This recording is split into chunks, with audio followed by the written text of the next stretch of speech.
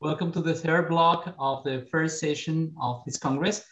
So we have three speakers today. We have first Professor Andrés Botero Bernal from the University of Santander in Colombia. And we have, after Professor Botero Bernal, we have Professor Carlo Garbarino from the Università Bocconi, and Asya Ostroukh from the University of West Indies. So welcome, Professor Botero Bernal. Hello to all. Could you hear me, please? Could you hear me? Is very good? Okay, perfect. Well, in this case, I would like to share my paper with you. Please give me 1 second. Okay, it's there. Could you see my paper, the word? Could you see? Okay. And could you hear me? Is okay, the sound? Okay, perfect. In this case, we can start. Well, in first place, thank you very much to Jorge Núñez. Thank you very much for this for this invitation, and well, I'm very happy to get this opportunity to share with you my research about Kelsen, and specifically a debate between Kelsen and Hart. Thank you very much, Jorge, for your invitation, and we can begin. Well, please give me a second. Okay. My paper, the title of my paper is this one: The Kelsen-Hart Debate on Normative Sanction, a look beyond the last of the Mohicans. This paper mentioned the debate between Kelsen and Hart about the sanction, punishment, as a structural element or not of the juridical norm. Further, this work pointed out that this debate reflects, among other things, the different philosophical foundation of both authors, the difference between the cultural conception of law in continental Europe and England, and it shows, this paper shows, that Hart tried to purify some of the Kelsenian position in order to consolidate positivism and to locate it better in the context of the common law. Pardon me. Basis on the above, this paper affirms that positivism in general and Hartian thinking in particular are not on the verge of extinction, that Hart was not the last of the Mohicans, despite what is usually affirmed in this respect from some contemporary neo-constitutionalists and non-positivist theories. Well, first one. Hart has gone down in the history of philosophy of law in a differentiated way according to the reading that has been imposed on him in the juridical culture of our time. One reading is the one that circulates between the fields of lawyers training, specifically in Colombia, in which rarely is attention paid to the historicity of our discipline in general, and of philosophy of law in particular. On the one that predominates in the territories of the philosopher of law in a strict sense, those who are rather in a position to affect the educational environment of future lawyers, already because those environments considers philosophy of law as a minor knowledge, and because the gap between a scholar and non-scholar makes communication almost impossible. The fifth reading, which in the end is the most decisive due to its broad cultural effects, knows about Hart but limited to the debate he had with Dworkin, a debate that is read most of the time, at least in Latin American, well, neo-constitutionalism has had such a past, such as the confrontation of the last of the Mohicans in this case, I refer to Hart, versus Hercules, I refer to Dworkin. These fears is described, among others, by Lloredo and another authors. I am seriously concerned that this reading is not only the one that predominates in the fields of training new lawyers. I say that specifically in Colombia, circulating the Faculty of Law in Colombia, that Hart is the last of the positivist theories, but also that it ends up being the one that imposed for the future doctrinal corpus of the philosophy of law when it refers to what happened in discipline in the second half of the 20th century. The second reading, typical of a specialist, clearly knows that Hart was more than what was previously said, in such a way that it occurs with reason the first reading because it reduces the English author in his endeavors to create adequate basic schemes that can be memorized, with the teaching increasingly restricted from the humanities to the interior of the law school, considering him as working failure contradictor and as the last column of the positivist edifice. The specialist knows that Hart has not played the role of the last of the Mohicans who wishes to survive in the face of the unbeatable impulse of not-positivist civilization, signs at least in the Anglo-Saxon tradition. Legal positivism, as a theory of the existence of law and juridical system, is the dominant position for some, or at least very strong for others, represented by authors such as Joseph Raz, André Marmot, Wilfrid Valushoff, John Gardner, Leslie Green, and Ken Hema, among many others. Those who had continued with the Hartian thought without denying the right of the clarificate, of course. Even contemporary natural lobbyists in this tradition. I'm thinking of John Finnis and Mark Murphy to give two cases, and not positivists such as Kevin Toh and Stefan Schiarafa, assuming that the Hartian theory is more or less fundamentally correct, a throwing conflict as regards the justification of the juridical system. So what can we do? It will be naive to consider that the first reading will spontaneously fade as more experts write about it. It is necessary to put in evidence, but for broader audience, through things of Hartian through that may interest contemporary law students and professors to distort the erroneous image that positivism is almost extinct, like the Mohicans, on the one hand, and that the Hartian through only gave for a debate with Dworkin on the other. Well, I need to explain this point because I know that is very different, the tradition in England or tradition in Europe, that the tradition, the positivist philosophy of law in Latin America, specifically in Colombia, Peru, Ecuador, and other countries. In this country, like Colombia, for example, circulate the idea that the positivism is dead, or the positivism is in the last moment. The specific reason for this idea in Latin American philosophy of law is because here in this country, in this continent, is very strong the jus naturalist theories and the neo-constitutionalist theories. And for this reason, I need to defend the positivism in front of my colleagues here in my continent. I know that in Europe is very different. Well, continue.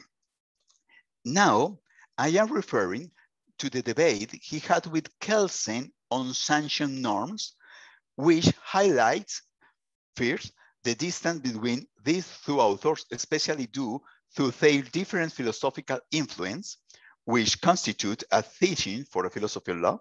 Second, the role that Hart played as a consolidator. This is my principal topic or target of this paper. I repeat, second, the role that Hart played as a consolidator of the legal positivism in his time, which implies a teaching for the history of philosophy of law. And third one, the difference in the cultural conception of law between the continental juridical system and common law, which serves as a teaching for comparative law. I pretend to relation the comparative law, history of philosophy of law, and philosophy of law in this paper. Well, second chapter, the Hart-Kelsen debate on the structure of norms. Please give me a second for this coffee. This is a Colombian coffee. Well, Hart was decisive in the consolidation of the normative position of Kelsen in its final phases. That is, the one that corresponds to the work of Kelsen once he settled in the United States. Hart achieved, via the sharp criticisms and pertinent controversy that he liked so much, several clarification and even correction by Kelsen himself against his Rechtslehre in general and the theory regulation in particular, which allowed his work not only to consolidate itself better in the face of criticisms, but also to adapt itself to new scenarios that it was supposed to demonstrate it. As Kelsen tried, that his theory, being general, was also applicable to common law. These criticisms of Hart to Kelsen can focus on several fields, but I would like to highlight for the moment three aspects.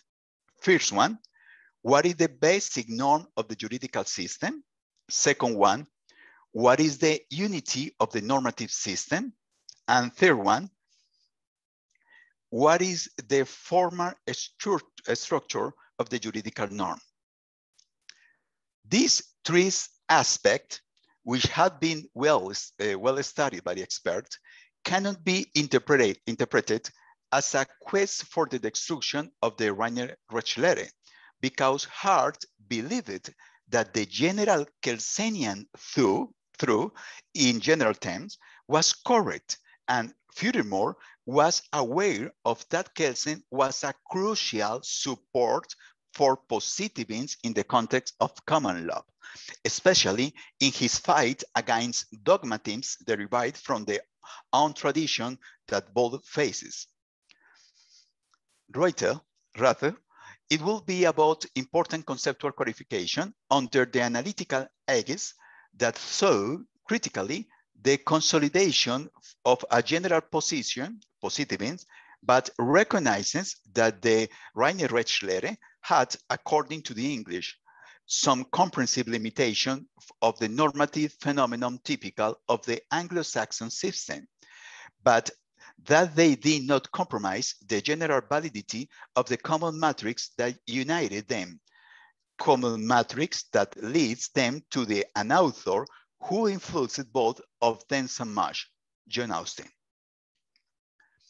I would like to explain better the aforementioned in relation to the third of the previous points, the structure of the juridical norms in the strict sense.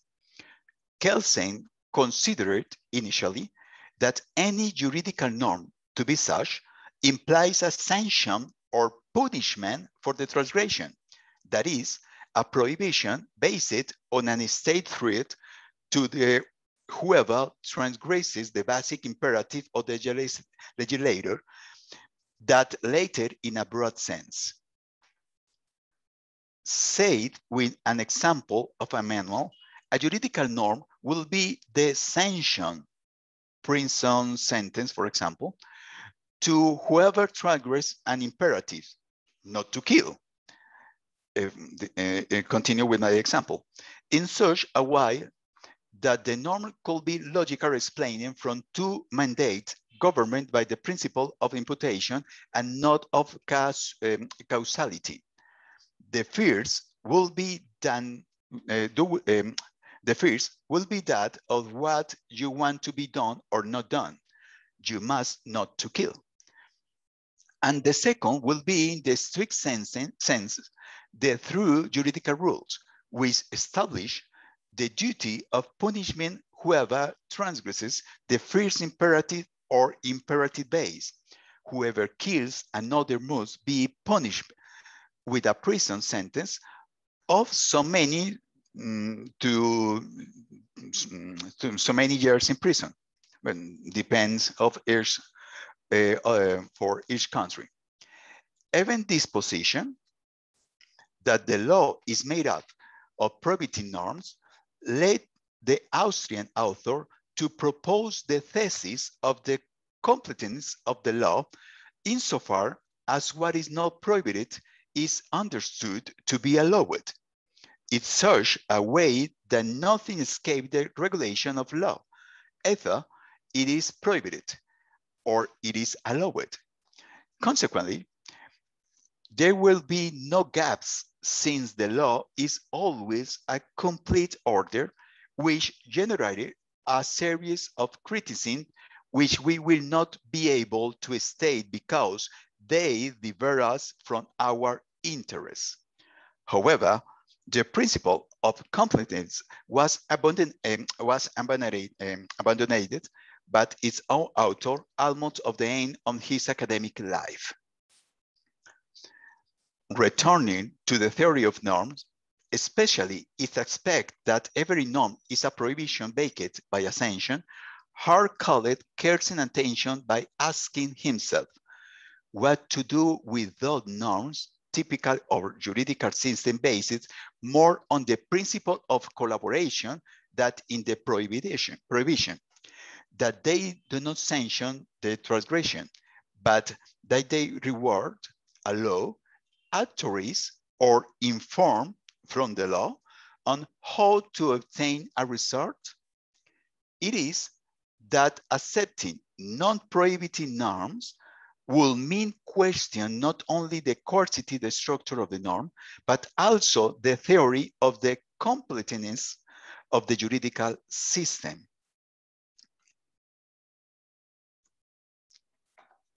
In this way, for Hart, in one looks from the social practice of a participant in the system, not all norms obey the Kelsenian structure.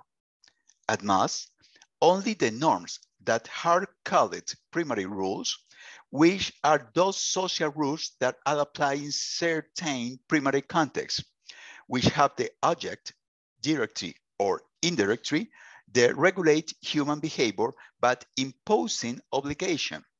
Even when a primary norms order to obey another, human behavior continue to be the main addresses. Then, among the norms that do not correspond to the Kelsenian coercive structure are the rules whose juridical consequence will be a reward, on the one hand, and the secondary rules of exchange, adjudication, and recognition, whose juridical consequence will be a power against primary rules on the other hand. Faced with these kinds of rules, Hart wrote, quote, but there are important cases of law where this analogy with other brackets by threads are together fails, since they performs a quite different social function. Legal rules defining the ways in which valid contracts of wills or marriage are made do not require persons to act in certain ways, whether they wish to or not. Such law do not impose duties or obligations.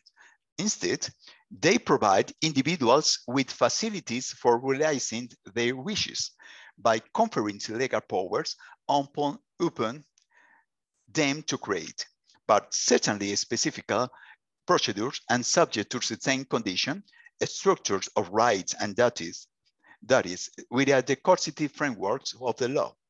The power thus conferred of individuals to mold their legal relation with others by contracts, wills, marriage, etc., is one of the great contributions of law to social life, and it is a feature of law obscured by representing law as a meta of order baked by threats. Furthermore, this positivist sanction scheme is seen more clearly with secondary roles, understood as accepted social practice from the internal point of view, that is from the system participant. Through which establish the creation, adjudication, and recognition of what is, and therefore what is not, juridical norm.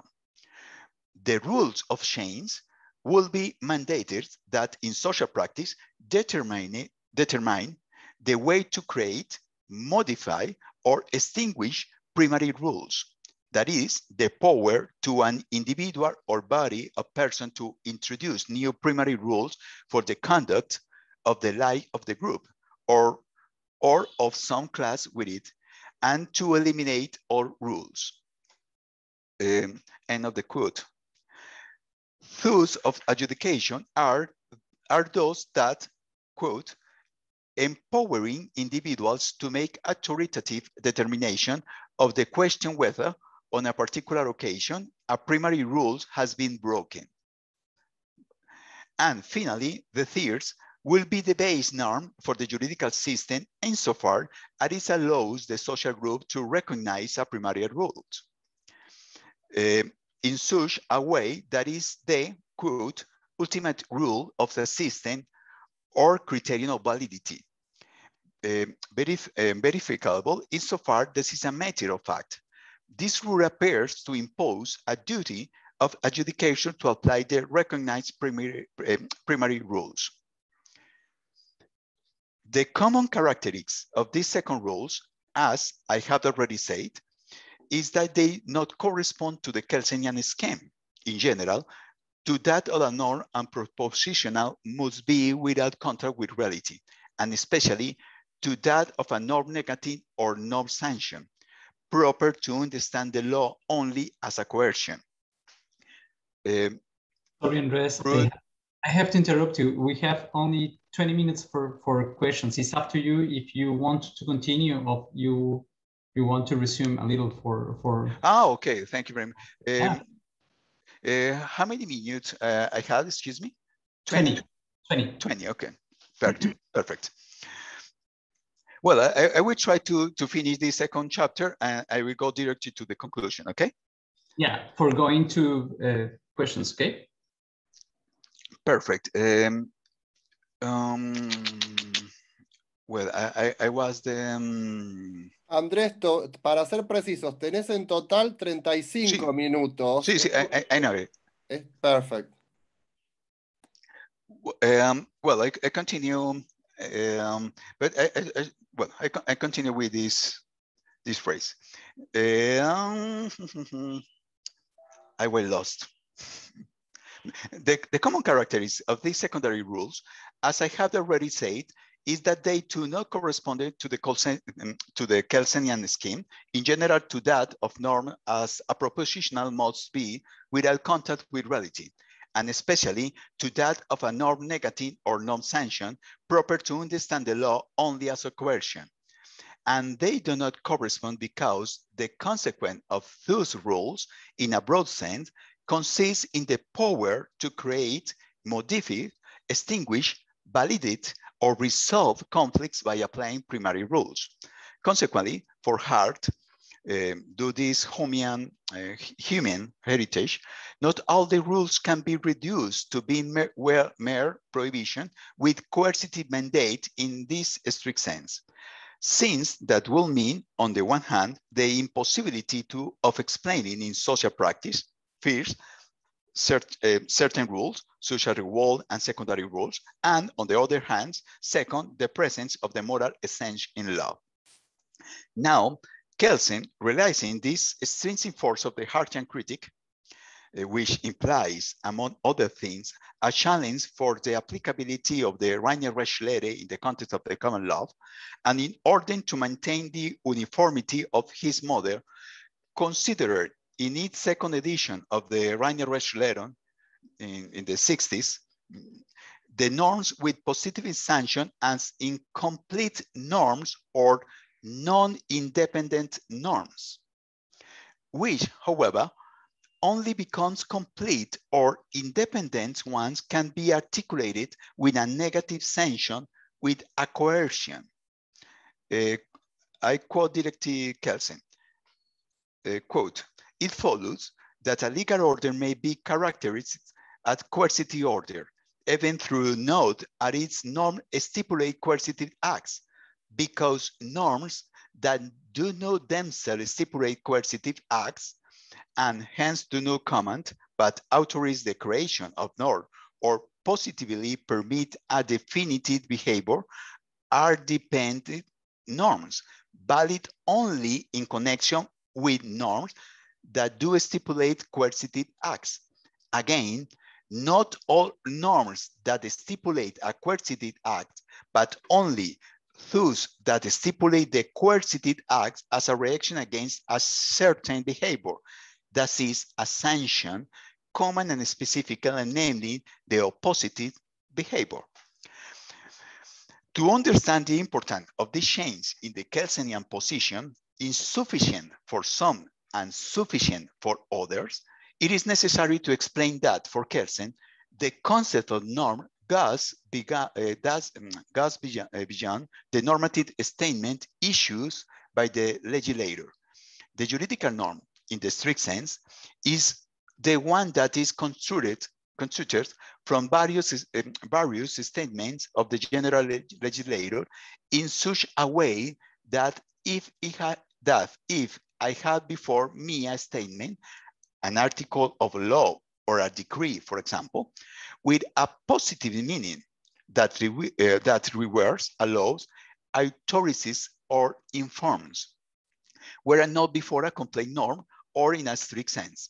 I will be up to the judges throughout interpretation to articulate, say, a statement with others that establish it a negative sanction would demonstrate it, once again, the discretion judicial.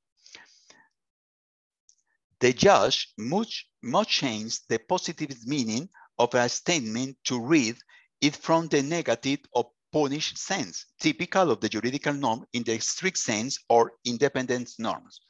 So, if the legislator issues a statement that says that, quote, any citizen has the right, if he meets requirements A and B, to move freely in his vehicle, on his car, or that, quote, the procedure for creating a municipal decree is X and Y, the judge assume that behind, and there is a sanction norm that could be transcribed in a following way.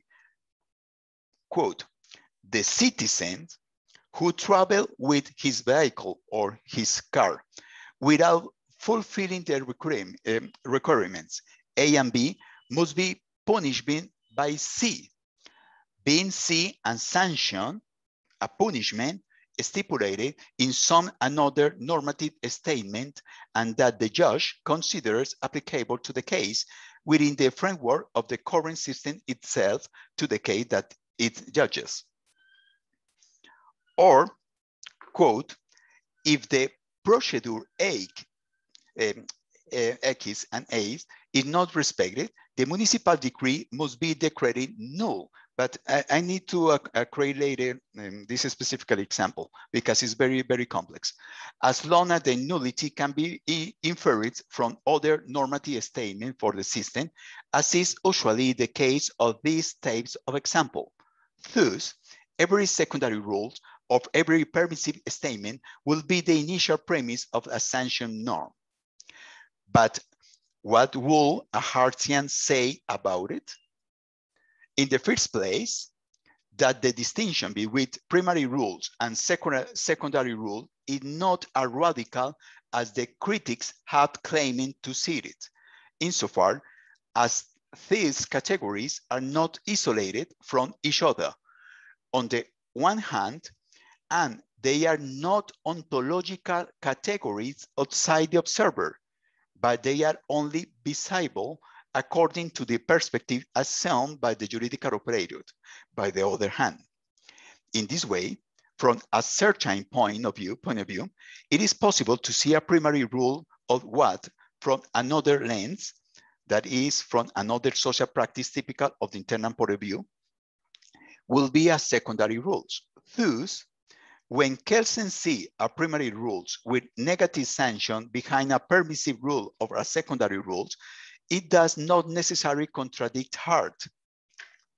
Secondly, in the case of secondary rules of chains, to follow the previous example of the municipal decree, the nullity is not a negative sanction, since it cannot, quote, be assimilated to a punishment attached to a rule as an inducement to abstain from the activities which the rules forbids.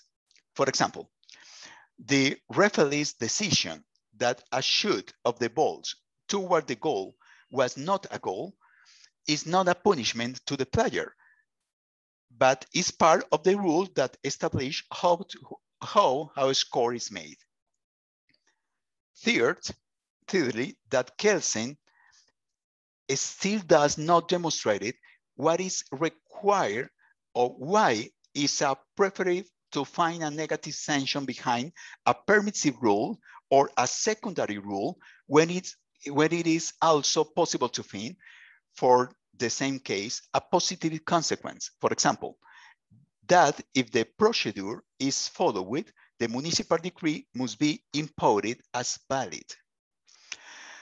Well, in this third chapter, I propose another point of view for resolve this debate. I resume this third chapter because we need time for the question. My topic or my target is demonstrated that the Kelsenian point of view about the structure of the norm obeyed to his concept of the Austrian law or the continental civil law and the conception of the Hart in the saying that not all the rules has a sanction or punishment, obey his concept of the cultural context about the common law, specifically the English common law.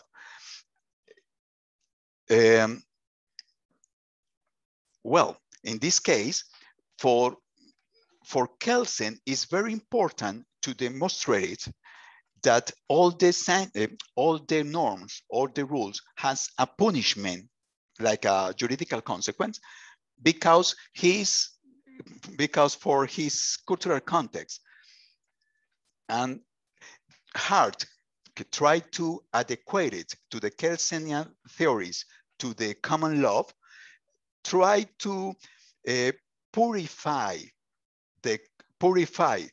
this theory of the Kelsen, and for this reason, Hart said that it's necessary to correct the Kelsen position and to accept that it's possible to meet rules that don't have punishment like a juridical consequence. Well, in this case, I go directly to the conclusion of my paper. Well, if any of you like to read this paper, I can send to you by email. I don't have any problem with that. Well, I read directly to the conclusion.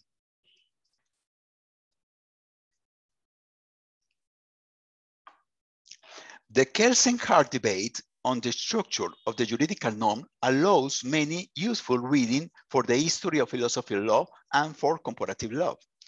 To begin, we need a debate that clarifies their philosophical and where cultural difference.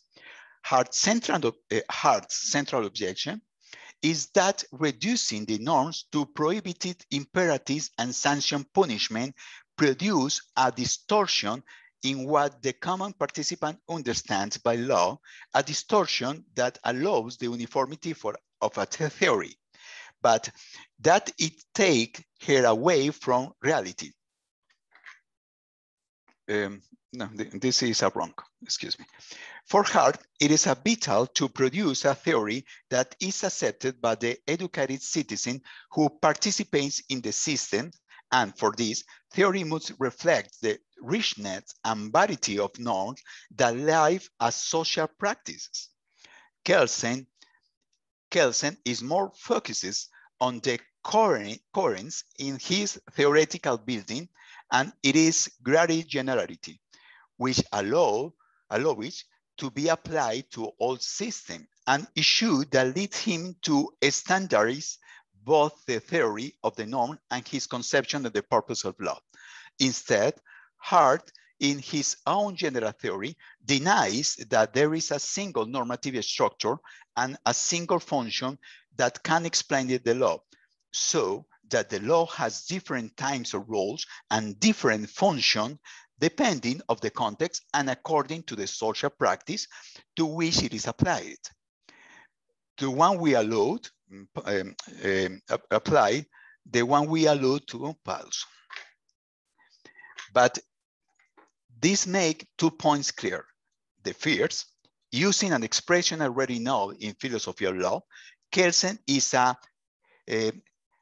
I don't know how to say it in British English. Jorge, can you help me, please? Hedgehog?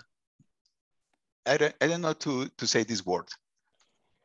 Hedgehog, puerco espín. Hedgehog, okay. Hedgehog, I say Puerco good? espín. Hedgehog. Yeah, okay, thank you very Hedgehog. much. Well, Hart is a fox. The second is that both, when proposing their general theory, cannot avoid particular elements that determine their vision, such as their philosophical influence on the one hand, and their cultural context on the other. Both aspects determined this debate on the structure of the standard. Let's see. Kelsen was hard pressured to respond to hard criticisms that went beyond logical debate. Kelsen avoided referring expressly to the cultural component of the debate that was posed to him, although I think that, deep down, his theory responding to its philosophical foundation as well as to the continental cultural context.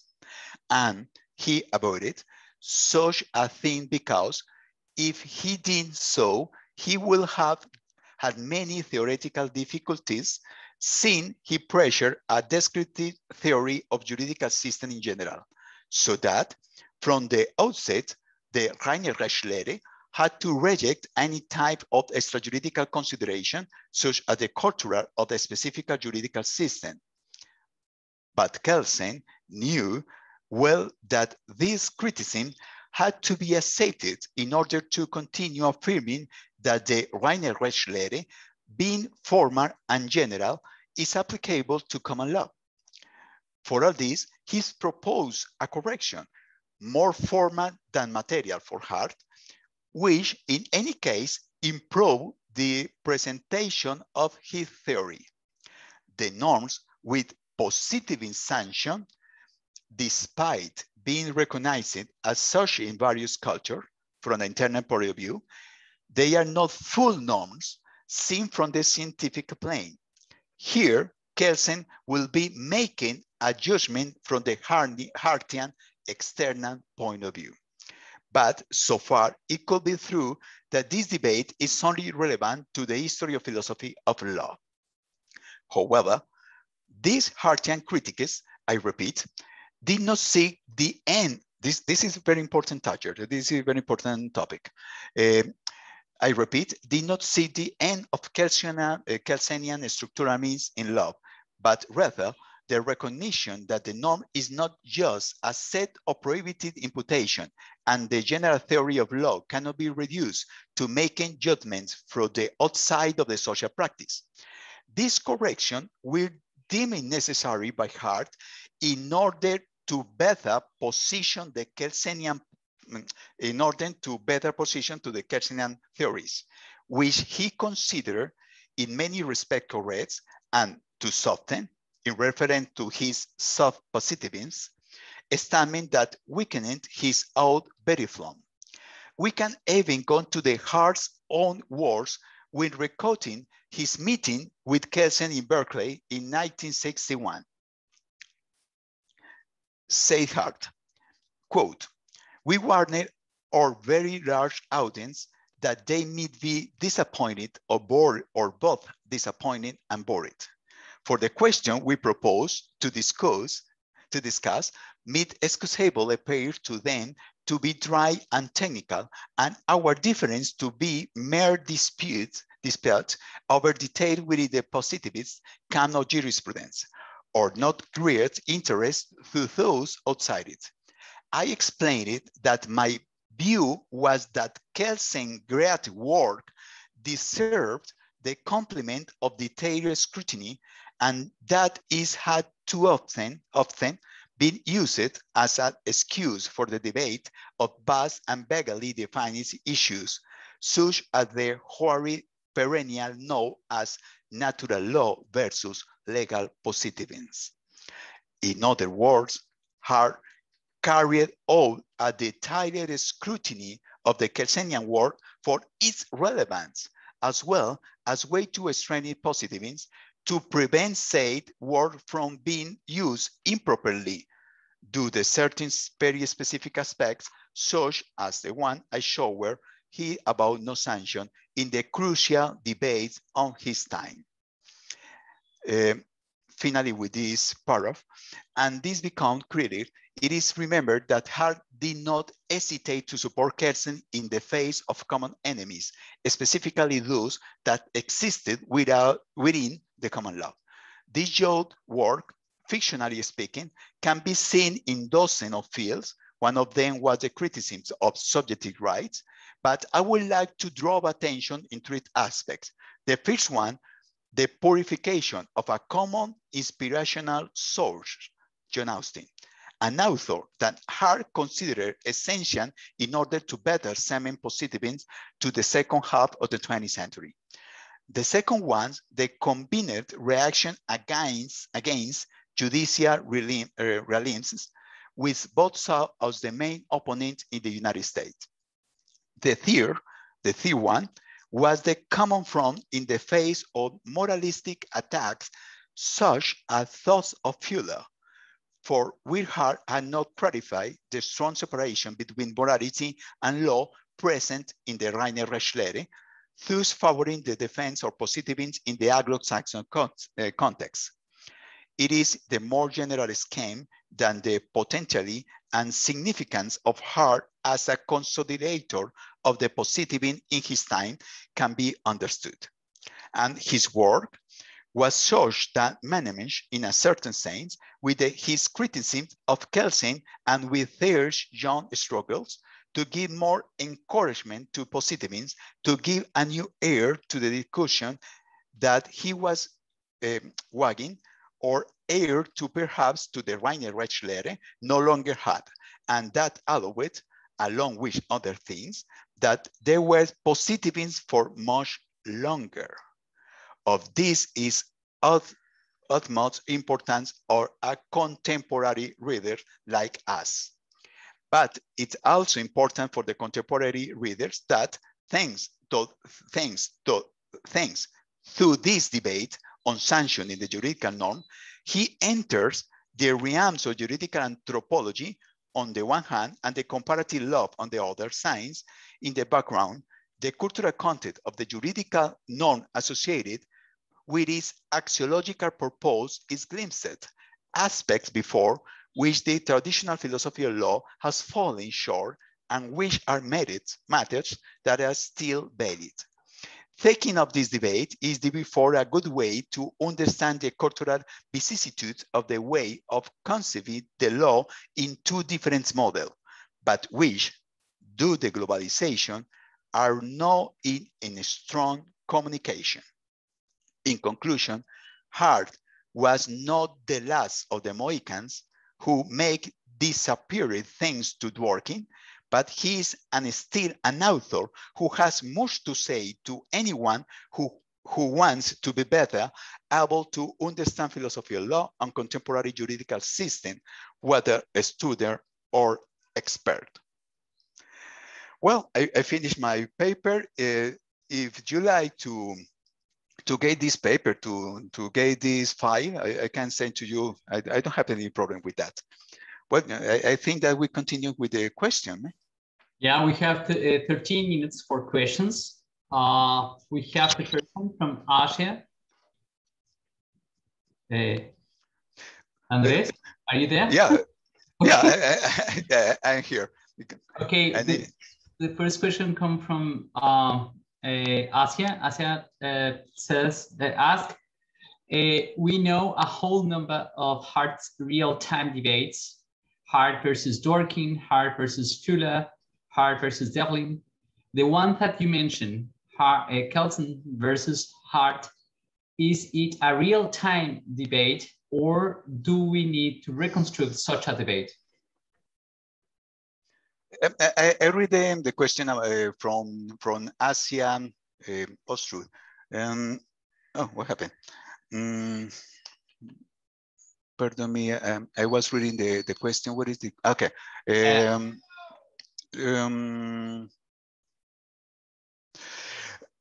I don't know who to say about it. Is necessary to reconstruct this debate?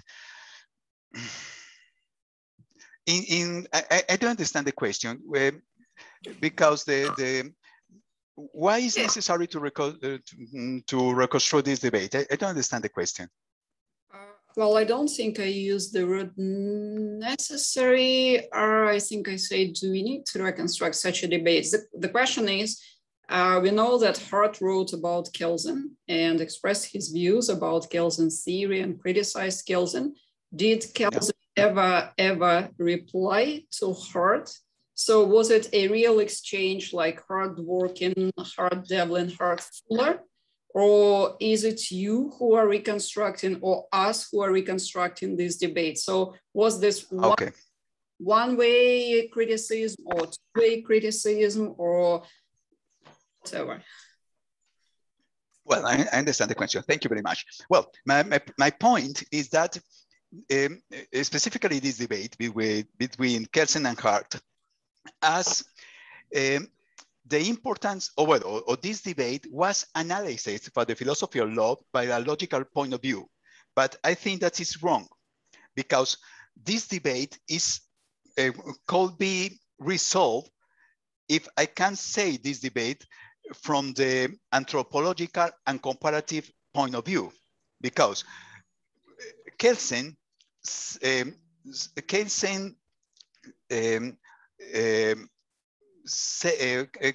the point of view of the Kelsen is determinary for his concept of the law, of the Austrian law, and the concept of the structure of the norm of Hart is obeyed to the concept of the common law point of view. Well, and try to demonstrate in my paper that this debate was explained in another point of view different to the philosophy of law in the 60s and the 70s, try to demonstrate it, that the Kelsen don't try or don't like to destroy Kelsen. Pardon, excuse me, I wrong. Hart don't try to destroy Kelsen, no. Hart try to purify point of view of Kelsen to translate the Kelsenian theories to the common law, because Hart need to Kelsen to confront to the common enemies. For example, the jus naturalis, Fuller. Well, Fuller is not jus naturalis in strict sense, but but to conflict to Fuller, to the juridical realms in the United States, to confront to the traditional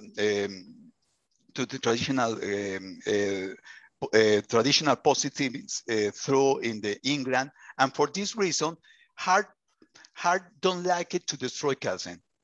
The interest of the Hart is only to purify some specifically points of the Kelsen theories for apply the Kelsen in the common law. This is my point.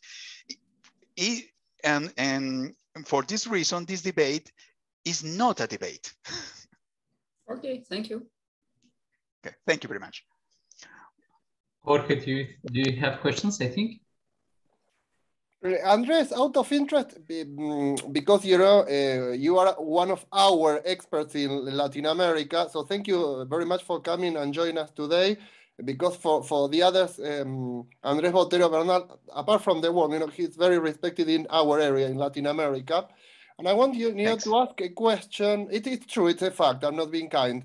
So don't be modest. But a question to you, Andrés, you know, if you can share with us, you talk about Hart, you talk about Kelsen, you talk about Dworkin and others. And I like your metaphor of Mohicans in terms of Hart and Hercules in terms of Dworkin. And my question to you, what kind of, if there is any, what kind of relevance has had Kelsen and his work in Latin America in particular, and whether you can draw maybe a quick comparison, you know, I don't know if I want to say who is more popular, but who has had more influence probably, whether Hart or Kelsen in Latin America. And why I'm asking this, not only- In what time, Jorge? In the contemporary times or in the past? I mean, up to you how you answer. I would more be inclined, you know, contemporary times. If you want to extend, yeah, my privilege, okay. You know, it's my honor to listen. But again, it's up to you.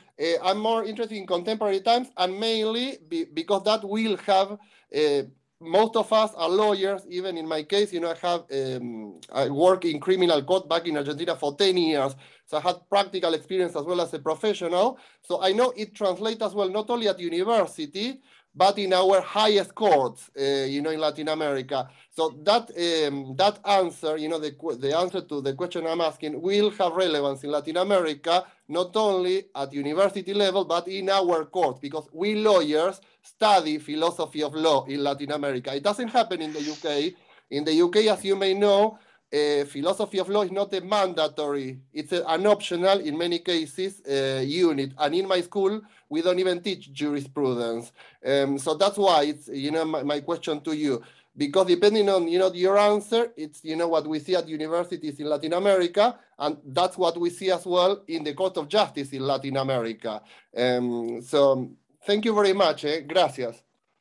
Well, but your question is very strong. I don't know who respond this question in a few minutes, because it's very rash and very strong question. Well, I try to respond to you, but I remember to the auditory that is only for the Latin American context, okay? Because I know in the Europe and in England is very different.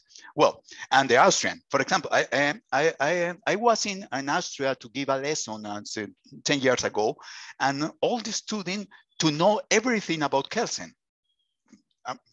Well, it's obviously Kelsen is an Austrian author, but in Latin America, it's very strange because all the lawyers and the faculties of law all talk about Kelsen, but I think that there are very few professors that read seriously to Kelsen. There are so many myths about Kelsen, so many myths. And for example, when I was a student in my first years of the Faculty of Law in Colombia, I have a very good teacher, a very keenly teacher that said to me that Kelsen was a Nazi author. And other professors say to me that Kelsen was a positivist, but before to death, he regrets of his theory because he liked to be with peace with God. There are so many myths about Kelsen in Latin America, but in this moment, philosophy of law is not important in the faculties of law, not important. Generally, the faculties of law in Latin America, philosophy of law is teaching in 3 or 4 months, not more. Is teaching very bad. Philosophy is teaching very, very bad. It's very common that professors of philosophy of law in Latin America don't know nothing about philosophy of law. For example, administrative lawyers that the the decano dean saying, hey, I need that you teaching philosophy of law, but dean, I don't know philosophy of lawyer. Don't impart. Well, the level of the philosophy of law, the faculty of law here in North America is very bad. And for the same reason, the imagine of the Kelsen in the Latin America is very bad too. And there are so many myths. Well, and another point. In this moment in Latin America is very strong. I don't know if you can understand me when I say the neo-constitutionalist theories. Jorge, who is perfect? Yes, perfect. Yes. Yeah. In Europe, is the theories in naming in the same way, neo-constitutionalist? No, I think that's a Spanish invention. Yeah, but I've seen it in bibliography, neo-constitutionalism. For example, Robert Alexi, yeah. Beckenfeld, well, this theory.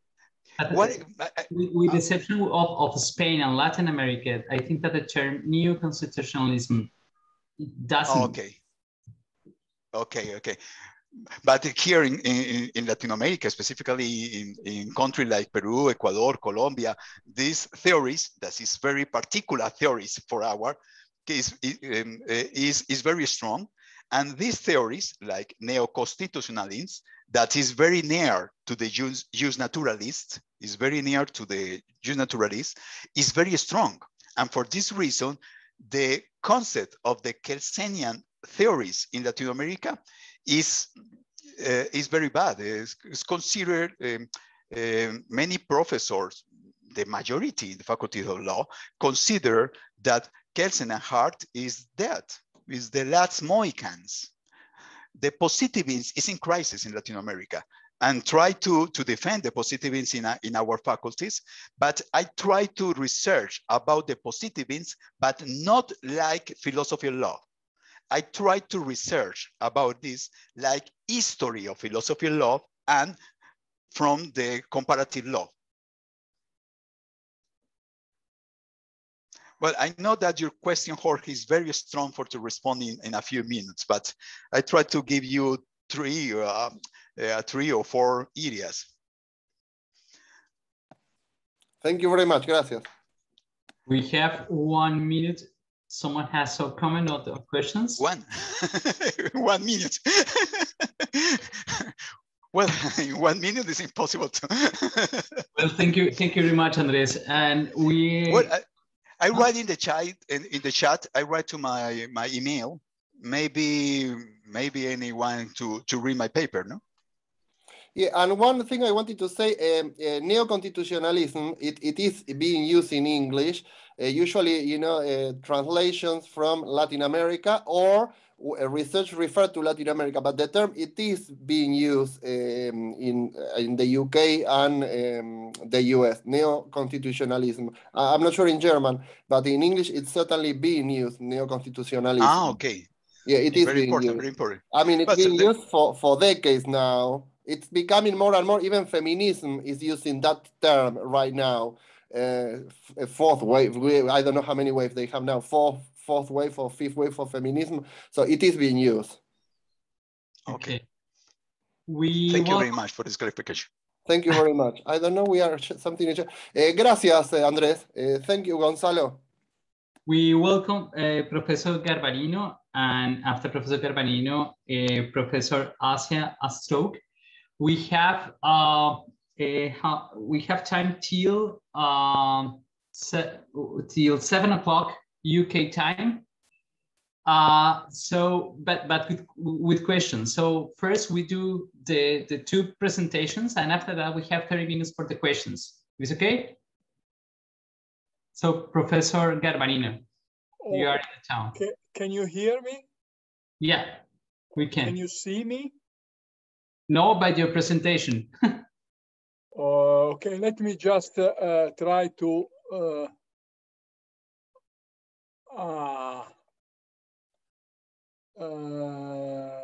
Okay. Now you should also see me. No, but it's okay because we have your presentation. Okay, so I will do like a radio presentation without video. Okay, so you can hear me. Yes. So how much time do I have exactly? You have 30 minutes. What? 30. Oh, 30. I understood 3 minutes. Let me just put my timer. Okay. Okay. Okay. So I am. Thank you for having invited me, and I'm really honored to have all around the world a committed group of legal theorists that have endured a full day, and I hope not to annoy you with my presentation. So I took the liberty to change the very long title that I had that you have in the program with Nomo-Dynamics and the generative grammar of law. And I have a long set of slides, but we can go quickly about these slides. So basically, I mean, there are very good presentations in this conference. Some of them, you know, further the knowledge of the actual thought of Kelsen, and other discuss the implication of Kelsen in modern legal theory. So my presentation belongs to this latter category. So I try to you know, on the shoulders of giants, I try to you know, to expand two Kelsen seminal intuitions. These seminal intuitions, you know, lingered on legal theory, but were never really fully developed. The first one is that there are singular rules in the legal system, not only general rules. There is still a debate, as far as I know. Some people deny the existence of singular rules, such as decisions by judges or administrative decisions. And the second intuition is that the legal system has a hierarchical and dynamical structure, what we call the Nomo-Dynamic. So the aim of the paper is to explore the implication in light of the recent development of social sciences. Kelsen was a man of the last century, died in 1973. And in the last 50 years, there have been amazing development in social sciences, namely cognitive sciences, network science, and you know, generative grammar in linguistics. That these are the developments that I consider here. So in respect to the first type of expansion, I claim that there is a class of singular rules. There's a class of rules that also, that rules also include, and this is the most difficult part, you know, is the most innovative part of my presentation. So you have to bear with me. And we don't have time to have a discussion, a detailed discussion about the ontology of these personal self-directed rules. But you know, there will be an initial part of the presentation that will introduce that. So yeah, you have to just follow what I say. We don't have time to discuss that because, of course, there can be a big discussion denying the existence of what I call personal rules. So the idea, the expansion, is that Nomo-Dynamic, Kelsenian Nomo-Dynamics can be expanded to include also these personal rules. The second expansion is that it is true. I mean, I use this, you know, technique. In blue, you have what Kelsen says, and we all agree. And in blue, in red, there is a potential expansion of Kelsenian ideas. So this hierarchy structure of the legal system constitutes, in my view, can constitute an evolving network. So I will develop a simplified network model of production rules that I call Nomo-Dynamic networks that show a normative complexity that is not captured by traditional Kelsenian Nomo-Dynamics. So I have basically 3 sessions, key concepts, then you know, the expansion of Kelsenian Nomo-Dynamics, the second and the third will be about network Nomo-Dynamics. So the key concepts are essentially these. I have a glossary of key terms. The first one is normative mind. The idea is that the ontic operators, like, you know, must, should, may, occur in the minds of individual and not in the norms per se. So both legislators, courts, and administrative agencies that I will call them agents, but particularly individual citizens, recipients, have in their normative mind is the deontic operators. A mental content is a content that is not just in the rules per se, but in the normative minds of those to whom these rules are addressed, and particularly intentionality is what a mental state represents, and you know, can be a desire, belief, or something else. In our case, the mental reaction, the personal mental reaction to law. So personal rules, as opposed to all the other rules that we all know, occur when a specific individual obeys a rule that is externally posed, of course legally binding, and her action is undertaken with the intentionality, with a certain latent content, which is in the normative mind. So this idea of personal rules is that the rules, in addition of being a social fact, are a mental phenomenon. So they do not exist in vitro or in the semiotic sign that convey them, and you know, ontologically per se, but they exist as personal rules also, we can say, as personal rules in the minds of individuals who follow them. So, you know, this is contrasted with an objective ontology of rules, you know, typical common paradigm. If Rex, who has the power to disobey their subjects, A, B, and C, commands them to do C, then A, B, and C are obligated because Rex said so. So it's ontologically separate the norm from the recipients. Here, I don't have time to go into details in that. I rest on a subjective ontology of rules based on Searle approach. The construction of social reality and institutional reality depends on collective intentionality, constitutive rules, and status functions. So there are many reasons to conclude that the rules are ontologically subjective in certain, sense. So, you know, the point is, but where are they? Are they true? Do they exist? Yes, they can be described by statements that are epistemically objective. As I said, we don't have time to discuss on this. So you have to follow that as an act of faith. Of course, my presentation can stop here if there is a discussion saying that,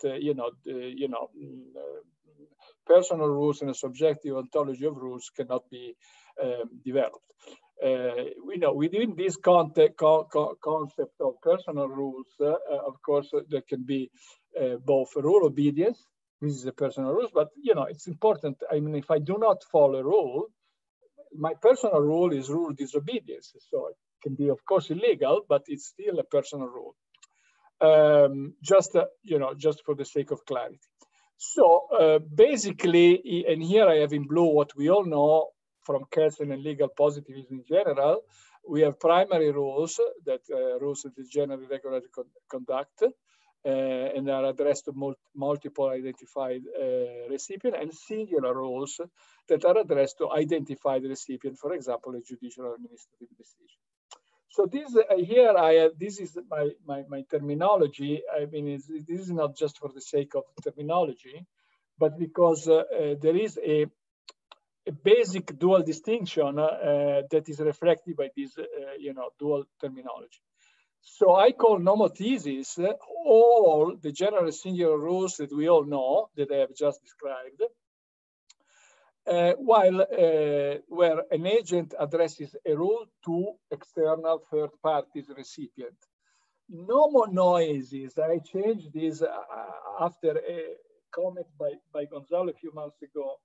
Initially was nomo-poiesis, but you know, this creates some confusion with similar words. So a nomo-noetic rule from noesis, mind, is the intentional process generating normative mental content, and this is a self-directed personal rule. So nomo-noetic rules are those personal rules, and nomo-noesis is the process of creating them. So the nomothetic rules that we all know have an inanimate semiotic content, which, I mean, doesn't detract anything from their, generally and socially accepted normativity, while the nomo-noetic rules, so this is in blue, expanding Kelsen, are animate specific normative content because they individualize the inanimate content of normative rules. So the individual addressee takes the nomothetic external rules as object of their intentional process, generating normative mental content and as personal rules. So just this first person perspective is rule C, individual meetings requirement X have a duty to do Y, is reflected in the statement of an internal nomoetic rule. Individual I, myself, individual A, have a duty to do J, Y, because I meet the requirement X of rule C. So the term I is the first personal structure of the experience, and the verb is the type of intentional activity. So there is a non-smoking sign in the room. That is the nomothetic rule. I enter the room and then I refrain from smoking, and that's the noetic rule. So there is an individual process in which the individual create normative content. So it is evident to everybody that this normative personal content is the result of a social fact, you know, the externally posed norm. So there is no doubt about that. So I'm not developing an argument to deny the existence or the ontology of rules and social facts. I am adding an additional category. So how we identify these personal rules? They are not published like statutes in the official gazette, clearly. So this is you know, an interesting difference, but through a kind of microphenomenology of the ontic operators. You know, this is a new line of cognitive microphenomenology is a new line of cognitive research to show how we can describe our experiencing very reliably through appropriate methods. Then, you know, we can explore the content of the normative personal experience, and nobody can deny that there is this normative personal experience.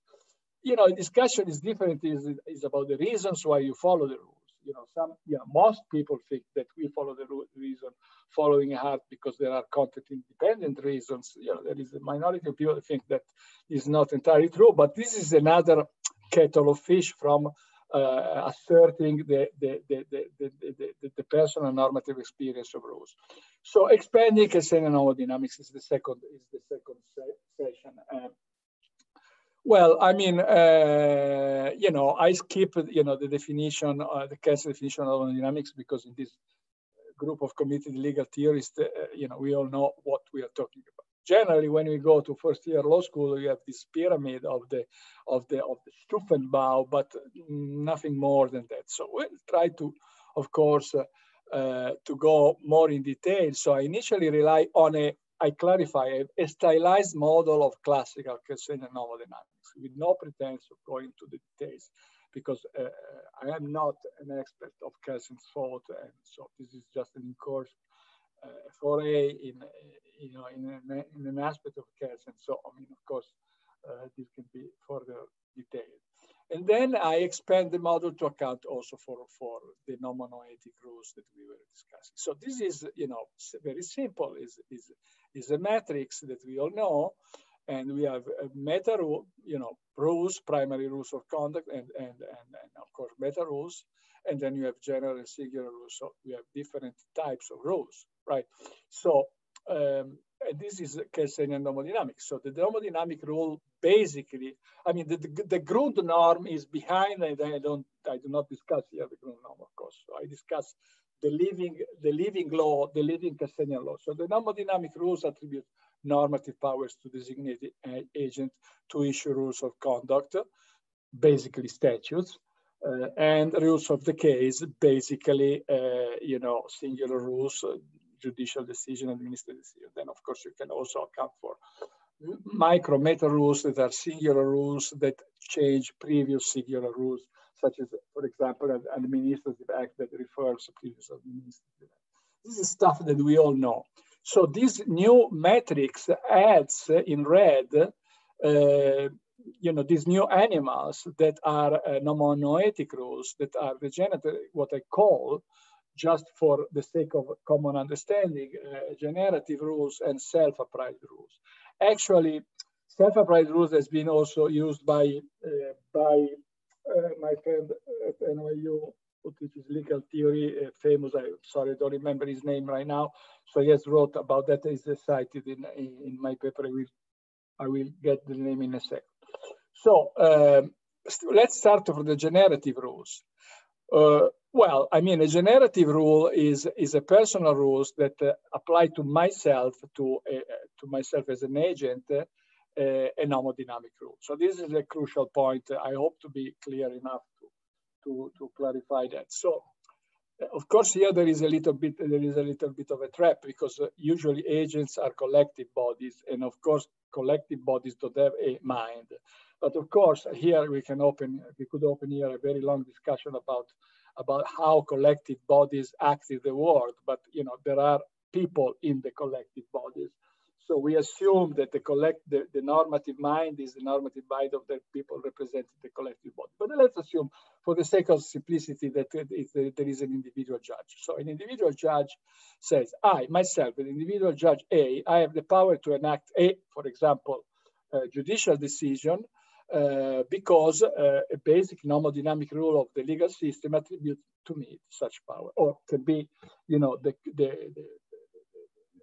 the policeman, making a ticket for the car which is parked irregularly, right? So, and self-applied rules are even more important in my view, and it's easier to understand that. There is a statute that says, for example, you have to pay taxes. So I pay my taxes. So I, individual A, I have a duty to pay my taxes because I meet the requirement of the tax statute. And so evidently I go on and I actually pay the tax that I due the due tax. And this is true for all kinds of rules that come from general rules of conduct. So I skip these slides where you have the statements, the typical statements. So basically, in an expanded Nomo-Dynamics, of course we know the concept of chains of production of rules by rules that we have in Kelsen sequences of different rules created by Nomo-Dynamics. This process, which is activated by Nomo-Dynamic rules, is actualized by agents through generative rules first. And then, for example, if I am a judge, if there is a judge will self-apply the general Nomo-Dynamic rule about, jurisdiction. We will issue a judicial decision, a rule of the case to Mr. Carlo Garbarino, and Mr. Carlo Garbarino will apply these singular rules through a self-applied rule. So here, of course, there can be huge amount of debate, and somebody will say this doesn't follow the Occam razor. Why you add these entities? We are all happy with what we know. But basically, here then you have this basically. This is again an oversimplification, but you have the implementation of a statute through a judicial decision that leads to a self-applied rule. Then, of course, you have the implementation of a statute directly through a self-applied rules. And then you have a variation of these. Sometimes you apply, for example, a traffic regulation is self-applied by the individual while driving. Why, for example, taxes are usually paid with a slightly more complicated Nomo-Dynamic process because you have to file a tax return in which you define exactly the amount of your tax obligation. But this is, a detail, basically. So, then we get to this term that I like to use, which is normative horizon. Yeah, Professor, you have 10 minutes. Yeah. So basically, self-applied rules are terminal because they do not lead to other rules. And the legal system is a vast number of self-applied rules. While, the nomothetic rules of the Kelsen Nomo-Dynamics give you the backbones of the system, nomothetic rules give you, the terminal outcomes. So in a kind of metaphors, the Nomo-Dynamic rules are the backbones, the rule of conduct, the main arteries. the rule of the case, the smaller arteries, the generative rules, the capillaries, and the self-applied rule are the endings. So you have, you know, basically, you know, capsizing the Stufenbau here on the bottom. Here you have the Grundnorm. Then you develop up until you reach a very broad surface or horizon of self-applied rules. These rules do not follow the criteria of validity of nomothetic rules, but simply are the outcome, the determined outcome of nomodynamics. So why they are important? Well, I mean, we all know, maybe we are not fully aware, but you know, the day-to-day operation of the legal system do not generally require intervention of institutional authority because we self-apply the rules. Then, you know, so there is a spontaneous compliance with legislation. Then there is a moral dimension even when we apply statutes and law. When statutes set criteria standards such as reasonableness or prudence, then of course we define on a case by case what is this requirement by law. And of course, even when we follow mandatory law, there is still a strong valuation of individual autonomy of dignity, particularly if we do believe that even if we disapprove of the binding norm, we follow the norm because of the authority of law. So I get to the final part, and I have 9 minutes left, which are enough, which is network nomodynamics and the grammar of law. Well, a network, as you know, is a set of items, term nodes that are connected by links.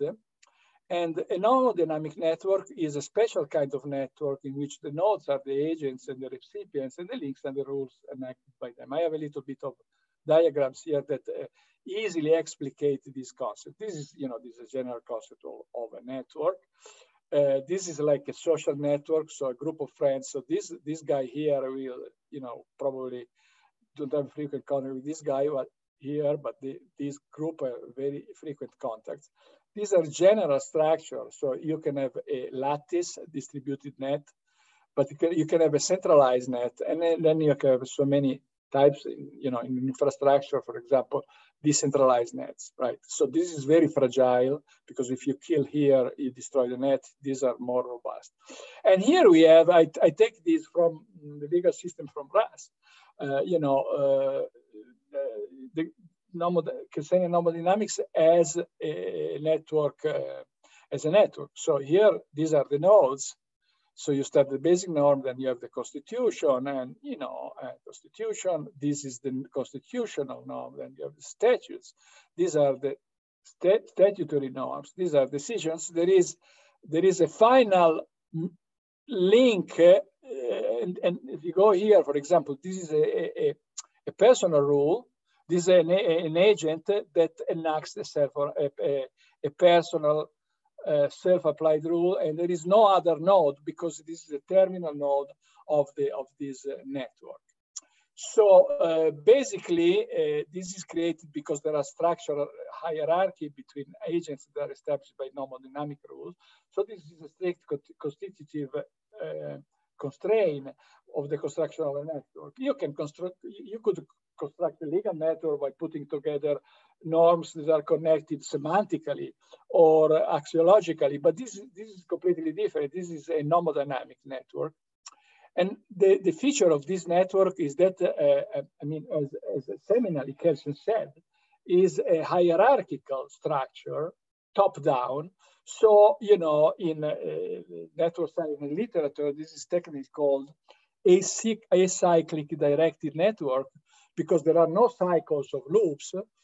The links go only in one direction, and they represent the diachronic evolution of the legal system over time. So one node will be always precedent to the other node. It's impossible that you have a different situation. And these are just very simple, again, you know. So here you have basically, this is a generative rule and the constitutional legislator. Then the generative rule, you know, the legislator enacts the statute, then possibly there is a decision by the court. And here you have a final link, and this is a terminal link. So basically, if you factor in this process of creation of self-applied rules as terminal node of the treaty, you see the legal system as a it's beyond, you know, in a way, computability to a certain extent. I mean, we perceive the structure, but of course, you know, it's kind of beyond an immediate conception. So you see the legal system as a complex structure constituted by chains of production that generates a vast number of self-applied rules. Is a kind of giant Nomo-Dynamic work.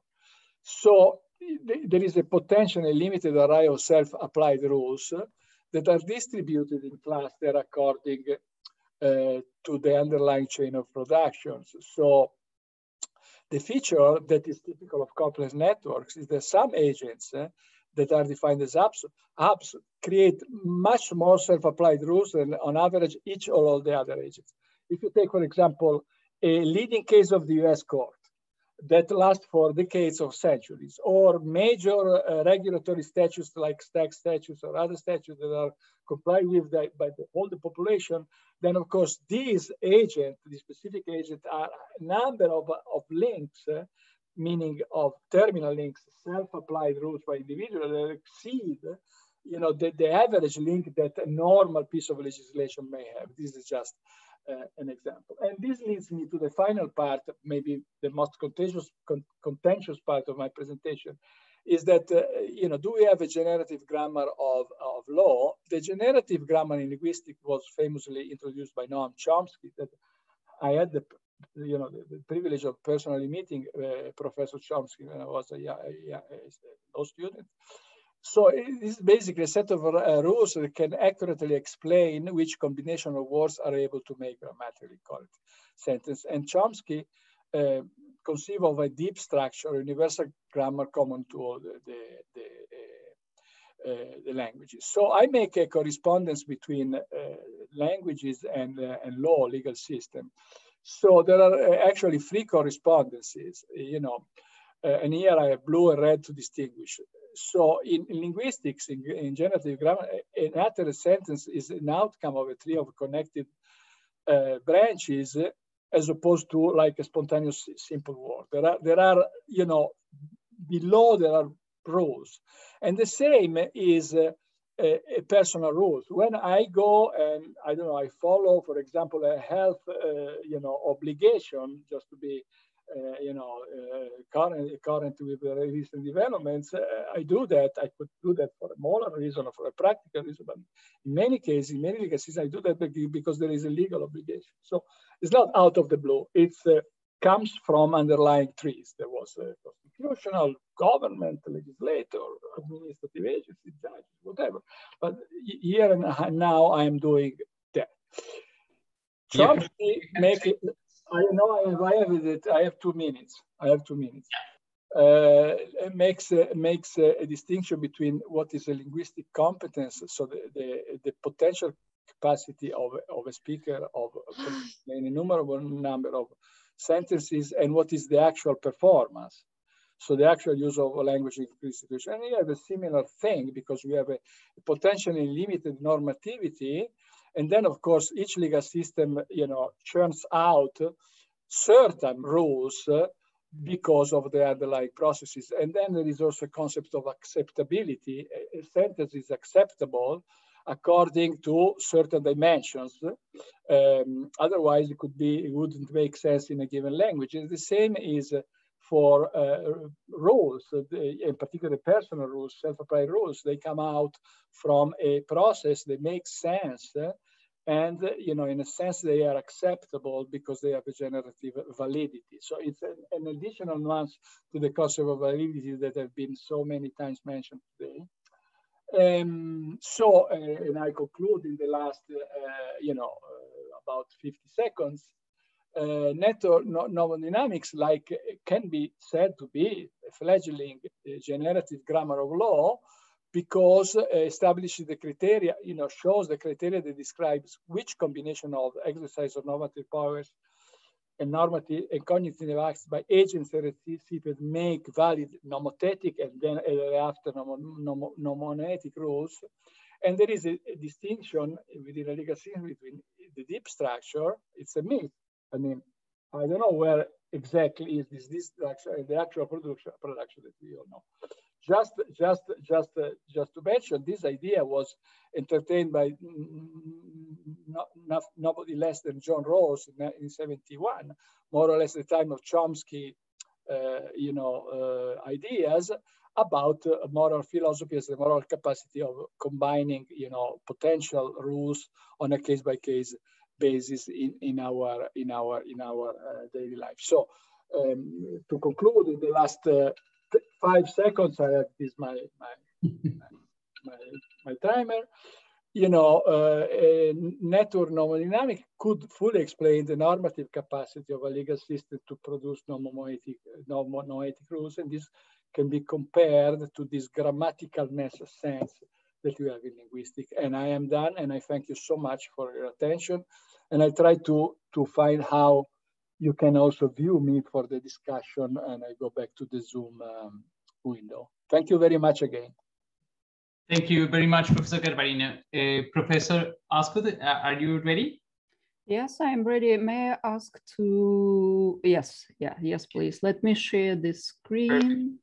You have 30 minutes. Yeah. We have 27 minutes for questions and comments. Okay, let me share the PowerPoint presentation with you. So can you see the presentation? Yes. Right, okay, thank you so much. Hi, everyone.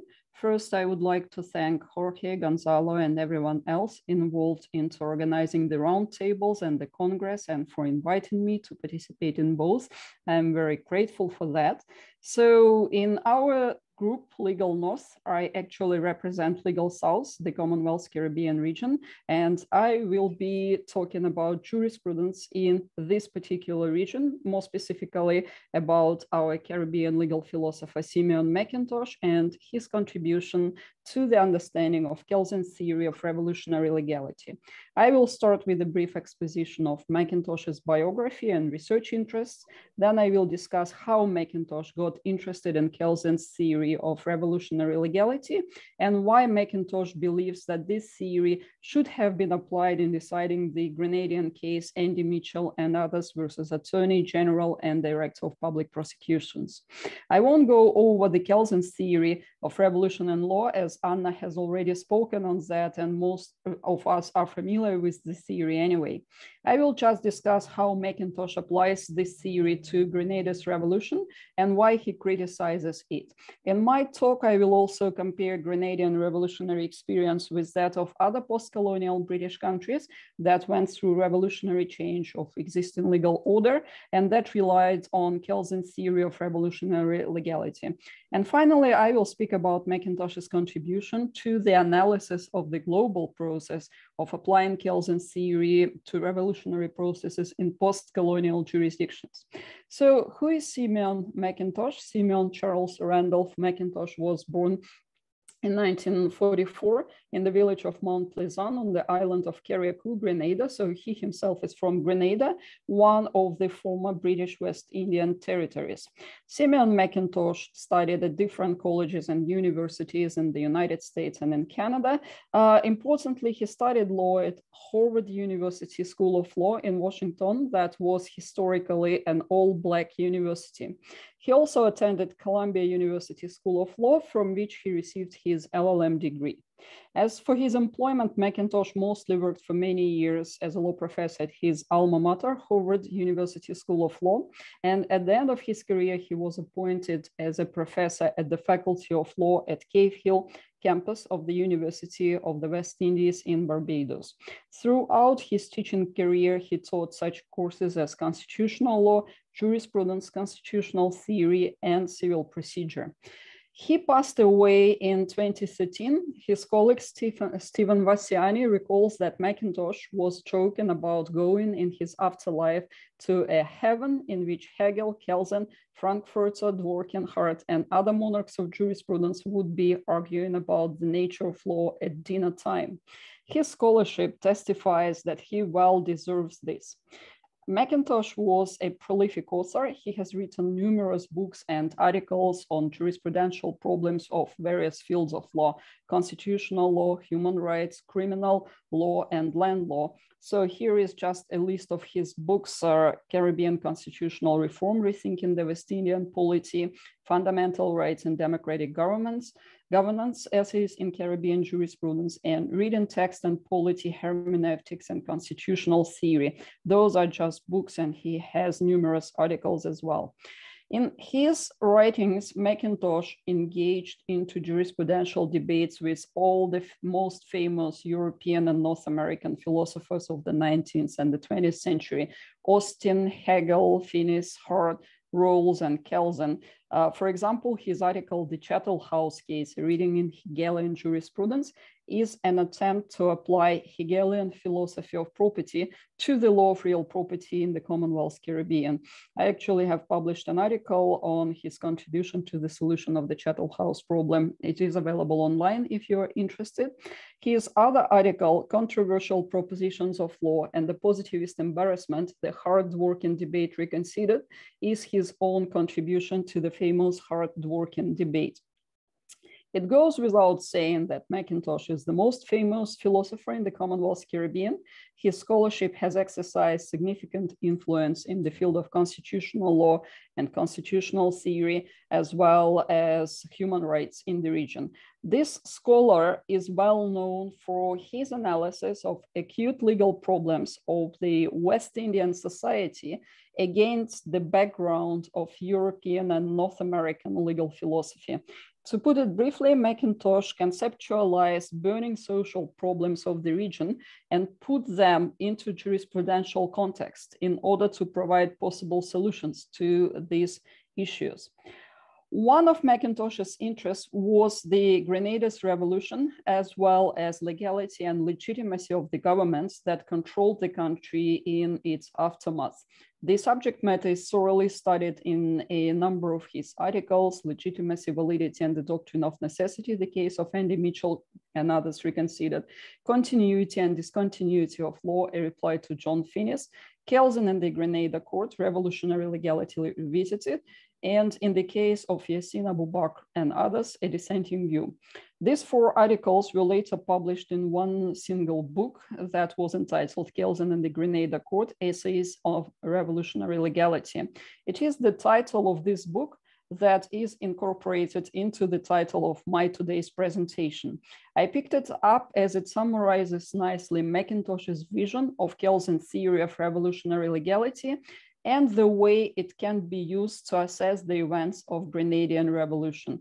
Today, I will be speaking mostly about McIntosh's critical examination of 1986 Grenadian case, Andy Mitchell and others versus Attorney General and Director of Public Prosecutions. So let me outline the major events of Grenada's revolution. So this is just a map for you to see where Grenada is located. It is a small island in the Commonwealth Caribbean, close to South America. So in 1974, Grenada became independent from the United Kingdom and adopted an independent constitution and established a new system of government. In March 1979, the constitutionally elected government was overthrown in a coup d'etat and was supplanted by the People's Revolutionary Government. The new government suspended the official constitution and issued in its place a series of proclamations until the time a new constitution would be promulgated. It also disbanded the Grenada Supreme Court and replaced it with a new High Court and Court of Appeal for Grenada. This revolutionary government remained in power until October 1983, when, as a result of an internal palace coup, the Prime Minister and several other ministers were killed. Later the same year, United States Armed Forces intervened and the leaders of the palace coup were arrested. The American intervention enabled the Governor General of Grenada to assume power. In early 1984, the independence constitution was reinstated, but without the provisions on the court system. The Governor General issued a proclamation that effectively retained the court system established by the People's Revolutionary Government. The arrested leaders of the internal palace coup were charged with murder of the Prime Minister and other ministers of the People's Revolutionary Government and were later tried in the High Court of Grenada.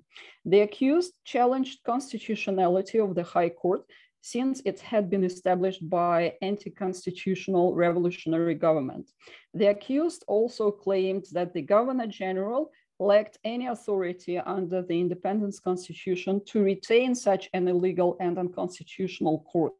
They believed that the only court that could legally try them was the High Court that was in place in Grenada before the coup d'etat of March 1979. The motion was denied. The accused appealed to the Grenada Court of Appeal. The Court of Appeal decided that the People's Revolutionary Government was indeed an illegal, unconstitutional government, and the courts established by that government were unconstitutional. However, the court ruled that because the pre-revolutionary court was no longer in place in Grenada in the aftermath of the revolution, it was a matter of public necessity that the People's Revolutionary Government should have instituted its own system of courts. So the court relied on the doctrine of necessity. The court also concluded that the Governor General equally lacked the legislative authority under the Independence Constitution to retain the courts of the revolutionary government. However, the court decided that the Governor General acted in the best interests of Grenada at a time of crisis and found the court's decision to retain the courts of the People's Revolutionary Government temporarily valid under the doctrine of the state necessity. So the High Court had jurisdiction to try the accused. This is the holding of the Court of Appeal in a nutshell. McIntosh, while upholding the decision of the court, criticizes its arguments and believes that Kelsen's theory of revolutionary legality provides a better support to the decision.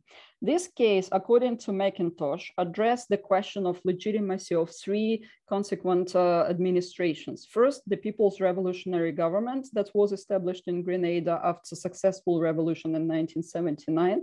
Then the government established as a result of an internal palace coup. And finally, the government established in the aftermath of the American invasion in 1983, so-called the Governor General's regime. While addressing himself the issue of whether the People's Revolutionary Government was a legitimate government, McIntosh follows Kelsen's distinction between legitimacy and legality, validity of a political regime. McIntosh believes that legitimacy is a broader concept and entails legality, validity. Legitimacy deals with the question of the justness of the state or of the legal order as a whole, while validity applies more to particular laws, whether they have been enacted in a manner prescribed by the basic law of the state or not. A common weakness of the court's opinion, according to McIntosh, is that it failed to recognize the distinction between legitimacy and validity legality. And when judges addressed the question of the de jure status of the People's Revolutionary Government, they were indeed addressing the question of the legitimacy of the state formulated in the language of legal validity. However, for McIntosh, the question of the legitimacy of the state is primarily what he calls a moral, political, and not legal issue. It is a question about the justificatory reasons why a citizen must and should obey the state. A court never has jurisdiction or competence to decide this sort of question. When a court, as an agency of the state, addresses such a question, it sits more as a justificatory and not adjudicatory body. The court explains the parties why the state is legitimate and why its laws should be followed. The judges are also justifying their acceptance of the obligation to apply and enforce laws of such a state. But no court could have the authority to sit and determine whether the state it serves an agent is legitimate. The courts are agents of the new state. They lack the power to determine the validity of the state, since the state cannot derive its validity from its own agents. So McIntosh reveals circular reasoning of the court. The court represents the state, and at the same time, the court decides whether the state is valid or not. For McIntosh, the question of legality of a revolutionary state is a question of its legitimacy. There is no question of legality for him because revolutionary state is already an illegal regime. And the very expression revolutionary legality for McIntosh is a serious contradiction in terms, as the revolution is by definition an illegal act. So the question is rather what makes a state, a political regime or legal order legitimate, or putting it differently, what makes it worthy of loyalty and obedience? As we have seen, Kelsen's legal theory would consider any effective regime as legal system and by implication as a legitimate one. So in English, it is summarized in the phrase might is right. Thus, legitimacy is linked primarily to effectiveness, and Kelsen's theory leaves open the question of the difference between law and naked force.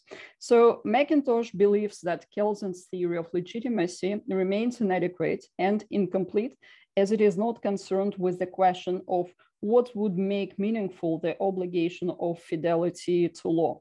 However, according to McIntosh, Kelsen's theory does offer some advantage because if the new regime has successfully established itself, judges cannot rule that it is invalid because it did not come to power in accordance with the constitution. The courts must face up the reality and acknowledge the new source of their authority to decide cases. And this is the moment or the place in McIntosh's reasoning where he goes beyond Kelsen's theory and makes an important contribution. He adds to Kelsen's criterion of legitimacy a criterion of justification. McIntosh himself thinks that the people's revolutionary regime was legitimate, not just because it was efficient, but because it was morally justified. McIntosh's understanding of law follows that of St. Thomas Aquinas, who defined law as an ordinance of reason for the common good made by him who has the care of the community.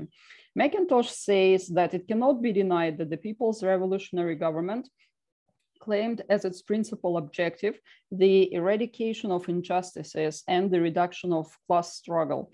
The People's Revolutionary Government proposed its own model of distributive justice. It was clearly illegal, but it was a legitimate government. So McIntosh adds to Kelsen's theory of efficiency the notion of moral justification to legitimize the People's Revolutionary Government. Then McIntosh addresses the issue of the general governor assuming the power after American intervention in 1983. McIntosh does not agree with the court that the Governor General acts were unconstitutional. The Governor General did not assume power in 1983 as Governor General under the pre-independence constitutional order, but rather as a Governor General of the new state. Even if his acts were unconstitutional, they were unconstitutional in terms of the People's Revolutionary State he served as a head. In 1983, Governor General acted in his own name, not in the name of the independence regime that no longer existed. He was a de facto new legal regime, new legal order. And here we face the same question as with People's Revolutionary Government, whether his regime was legitimate and whether the Governor General acted for the common good and general welfare of the people of Grenada. McIntosh answers yes to these questions. The Governor General gave Grenada a new constitution in 1983, constitution in quotation marks, meaning a new fundamental law of the state, a new Grundnorm, to use Kelsenian terms. So the Governor General's authority to reinstate the pre-independence constitution was independent of that constitution and neither contrary nor in accordance with it. The same applies to the preservation of the court system. It was not done in accordance or in contradiction with any enactment of the previous regime, but in Governor General's own right under his new constitution. So it is the mistake of the judges that they saw the question of the status of the Governor General's administration as a constitutional issue. The view that it was a constitutional issue can only rest on a presumption of constitutional continuity of all the governments in question, which was not the case. McIntosh also criticizes that court qualifying the Governor General's actions as unconstitutional reasoned that those actions could still be validated under the doctrine of necessity. The doctrine of necessity argues that in the situation of an emergency, the state is justified in taking such actions as required by the situation, even if those actions are unconstitutional. And the courts, taking into account the emergency and the good for which the state was acted, will excuse the unconstitutionality of these actions and treat them as if they were valid as long as it was required. The application of this doctrine, according to McIntosh, primarily applies to the actions of the constitutional state whose validity is already a settled issue, where such actions, though unconstitutional, might still be said to have been within the legal system. The justices of the Grenada High Court misconstrued the doctrine when they applied it to validate the acts of the People's Revolutionary Government to establish their court system and of the Governor General in retaining it. Questions regarding the application of the doctrine of the state necessity may arise only where a valid constitutional norm has been violated and the court seeks for a moral justification for such action. But it would be meaningless to say that the actions of the People's Revolutionary Government were unconstitutional or the Governor General's actions were unconstitutional because each of them established their new legal regime. So the doctrine of necessity would not apply here. But McIntosh also argued that it was absolutely necessary to retain the High Court of the People's Revolutionary Government for the specific purpose of trying that specific case. The accused committed a crime in violation of the laws of that regime, and it is the court of that regime that has the competence to hear precisely this sort of case. So McIntosh is convinced that the court's decision is wrong. So let me summarize. So first, the court has no jurisdiction to decide whether any of the three regimes had the power to create it. The court's absurdity and circularity is evident.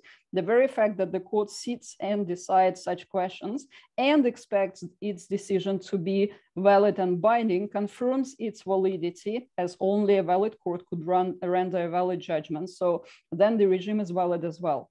Second, both the People's Revolutionary Government and the Governor General created efficient and legitimate legal systems within which they operated. There was no continuity of the legal regimes. So, and this is why the court did have competence to try the accused, as it was the only court in force when they committed their crime. So while analyzing this case, McIntosh applies the best part of Kelsen's theory of revolutionary legality, the test of effectiveness, and adds to it a moral criterion, Aquinas' understanding of law and application of this understanding to the People's Revolutionary Government and the Governor General's legal regime, and justifies the jurisdiction of the High Court of Grenada to try this case. Now, well, we can say that that's an interesting topic for the Caribbean, but does it have any global, any international implications? Well, it actually does. It's very interesting that in the 20th century, Kelsen's theory has been used to justify emergence of new legal regimes by means not authorized by constitutions in force in those jurisdictions at the time. And the courts had to decide on validity of these legal regimes by discussing the validity of those legal orders and by applying either the doctrine of necessity or Kelsen's theory. And this happened in many times in former British colonies. There were two competing theories that could be used to justify the new legal regime.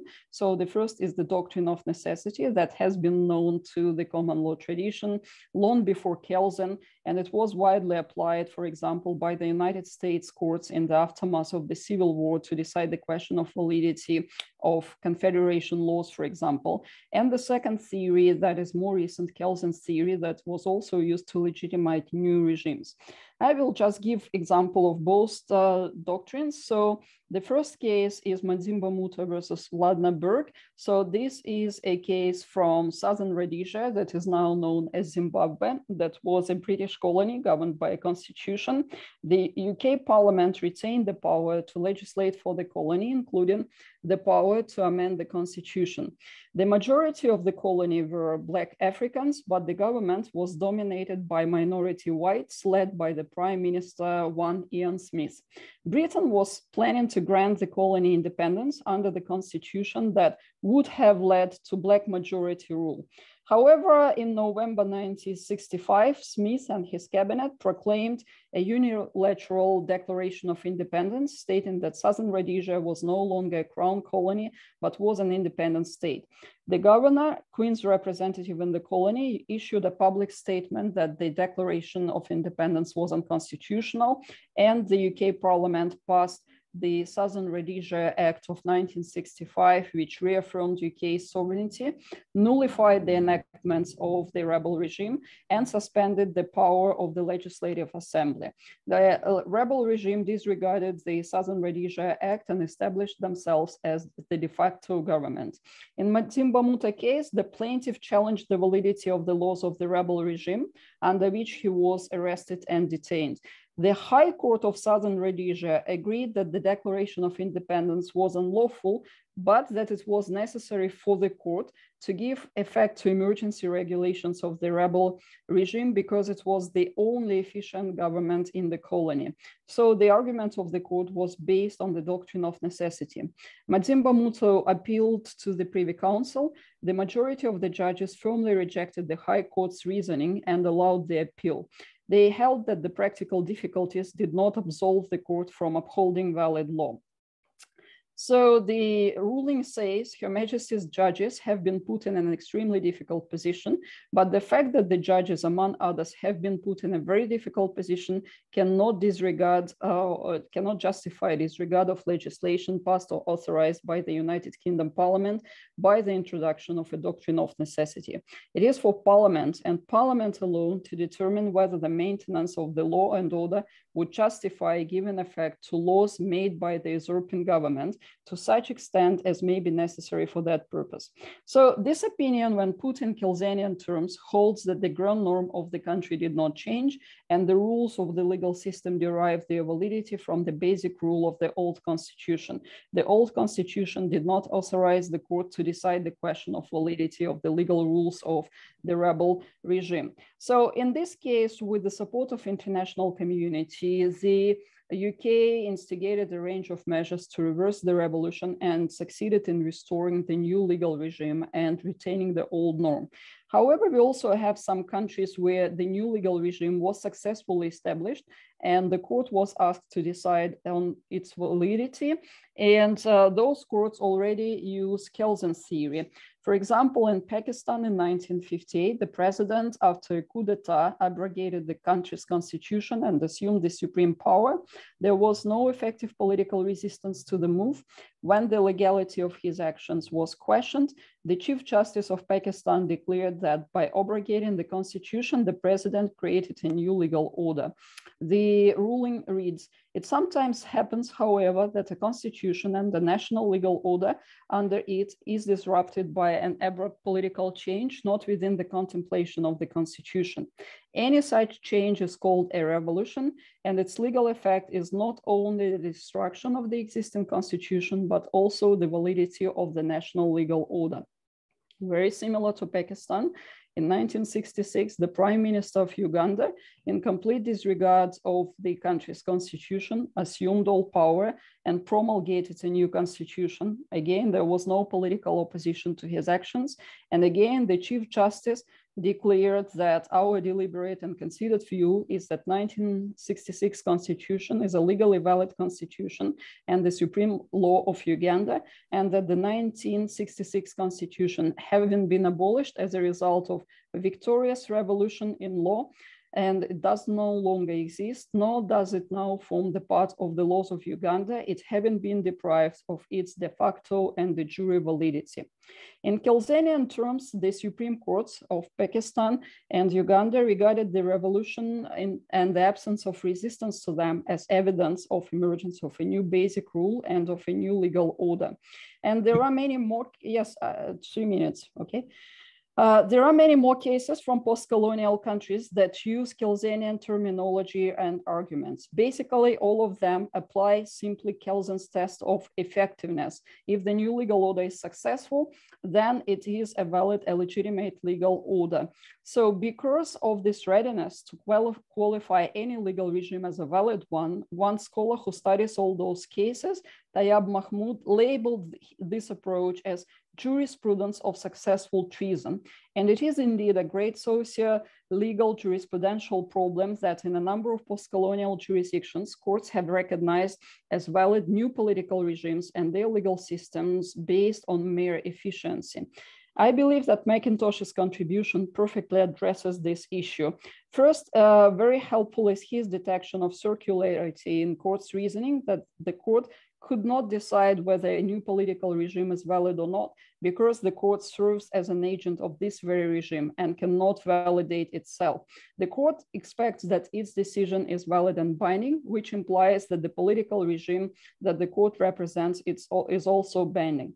So courts have no right to validate the new legal regime. Second, McIntosh rejects effectiveness as the only ground for validation of a legal regime. He adds to this effectiveness the test of moral justification, something that was missing in other cases. Third, McIntosh rejects the doctrine of necessity used in some decisions, such as in Southern Rhodesia and Grenada, and bases his reasoning on Kelsen's theory while recognizing its limitations. So McIntosh emphasizes the fact of discontinuity between the consequent legal regimes and insists that the doctrine of necessity wouldn't work in this context. The final question that I address in my paper belongs more to comparative law rather than to jurisprudence. My question resonates with Professor Botero's talk, adaptation of Kelsen's theory of law to the common law tradition. My question is, how did it happen that the arguments of a civil law theorist could gain such a success as legal authority in common law courts?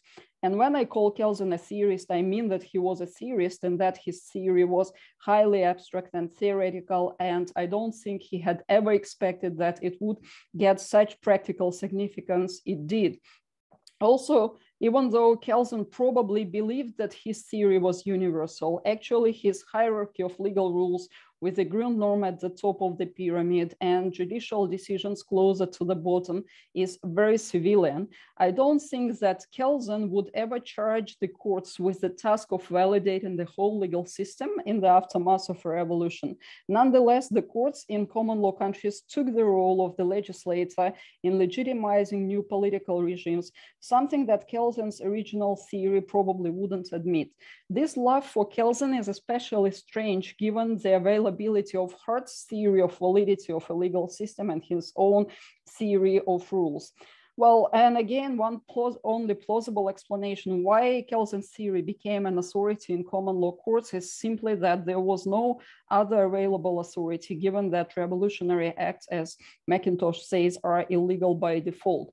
But this is something that I would like to investigate in more detail in the forthcoming paper, that will hopefully be published.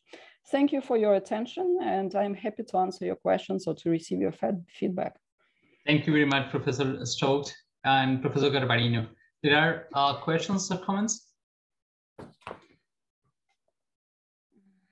Nobody? I can see something in the chat box. No. I have questions and comments. Do you want to start, Gonzalo, or do you want me to break the ice? If you want to break the ice, or I can break the ice if you. I don't mind. I'm intrigued because Asya is in Barbados. I mean, both. Thank you very much, Carlo and Asya. So I have questions for both, but I'm going to start the other way around with Asya, and I changed the picture with Kelsen behind. because similar to what I was asking, Botero Bernal, you know, Latin America is usually, and the Caribbean now, it's usually not, or often not very well taken into the global context, you know, for whatever reason. So thank you, Asya, for giving us the opportunity to learn, you know, about Barbados and the jurisdiction. And it's not a surprise to me because, again, we've been with Asya for a few months. But if you can explain a bit more, because I find it very interesting how Kelsen legal theory, it's been applied in law. So it's been used in adjudication. It's not just a theoretical device, but it's actually a device that practitioners are using. Is it still current? Is it only this particular case? Or what is the actual relevance? Again, if you have the time to explain as well university, I'm not familiar with the universities in Barbados, but I'm more intrigued about the practitioner side. Well, again, in this specific case, the court rejected Kelsen's reasoning and relied more on the doctrine of necessity, as I have already said. And it is McIntosh who says that doctrine of necessity wouldn't apply, but the Kelsen theory would be of better application. So there was another case about an aborted coup d'etat in Trinidad in 1990s. But again, because it was aborted, so there was no need to apply Kelsen theory or the doctrine of necessity. They were simply tried for high treason, and that was not a big issue. So after that, we haven't had what Kelsen would call a revolution in law. So the constitutional development is more or less stable. So there is no need, at least in the Caribbean, to apply Kelsen's theory. With respect to other former British colonies, I think it also was instrumental when there was this post-colonial development and changes of legal regimes. So now I'm not a big specialist, but I would believe that those orders and regimes are more stable, and again, probably no practical reason to use Kelsen as an authority anymore. Thank you for your question. There is someone else who wants to intervene, or may I?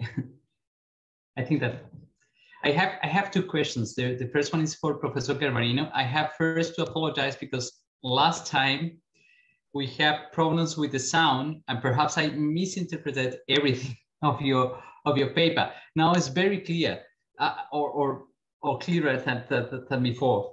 The question is, you talk about, as far as I understood, you talk about the particular rules in the Kelsenian theory, or how to understand particular rules in this context of Kelsenian theory.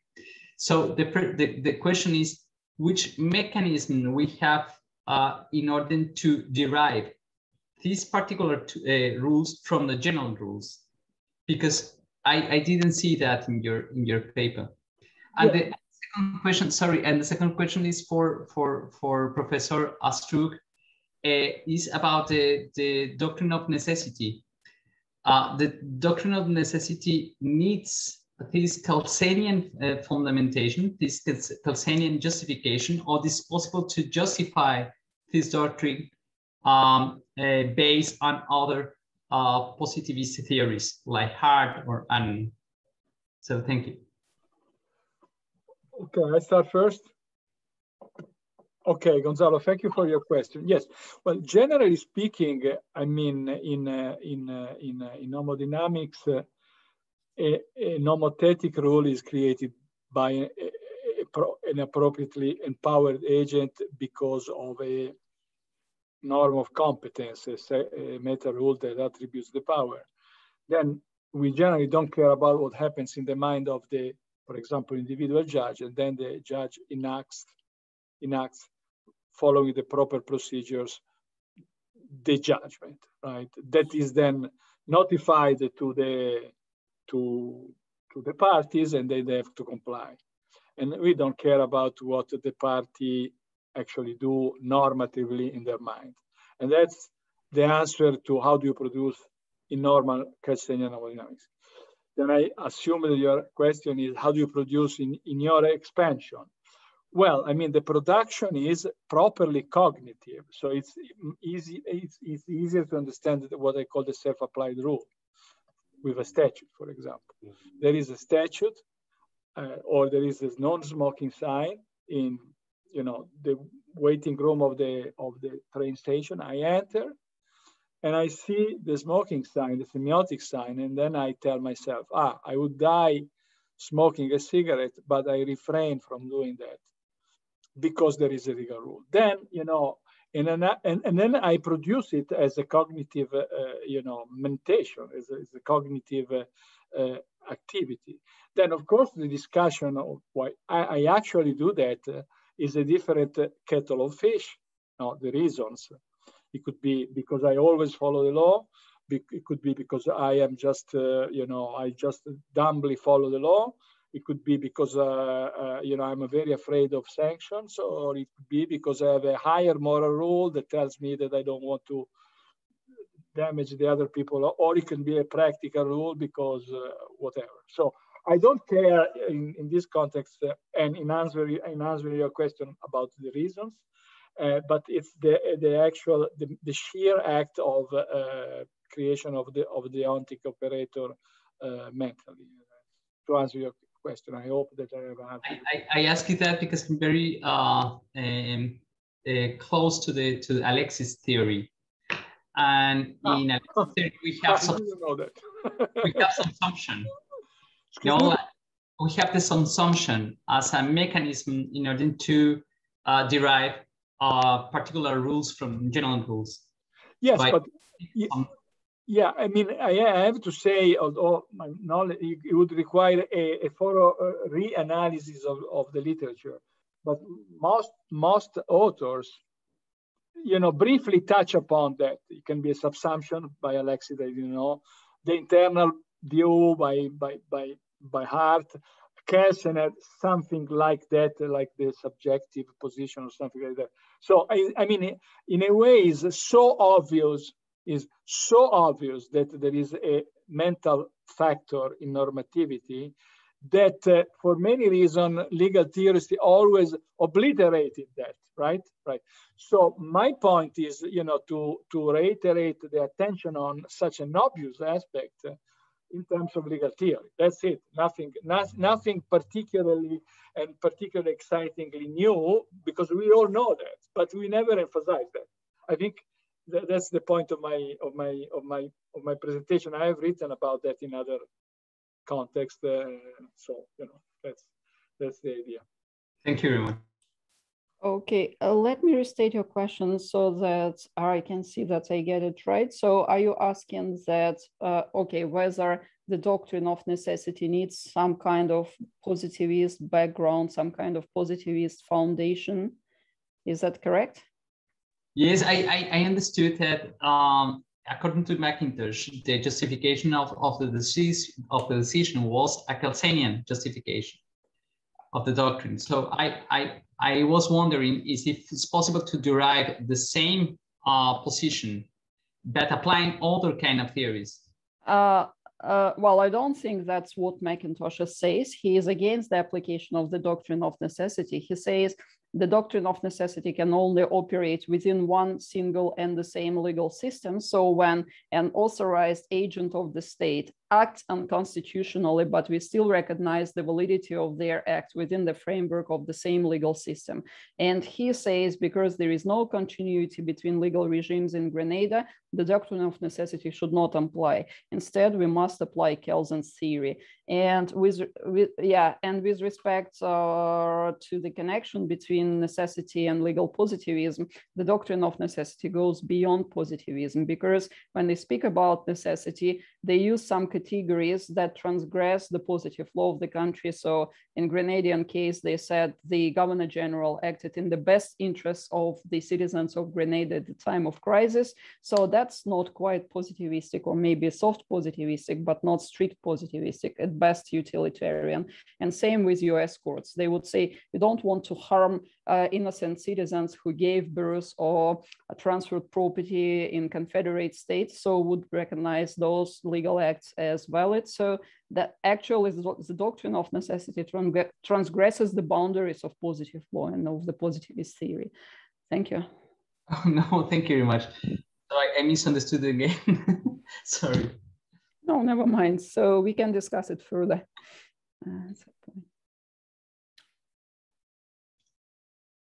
Jorge?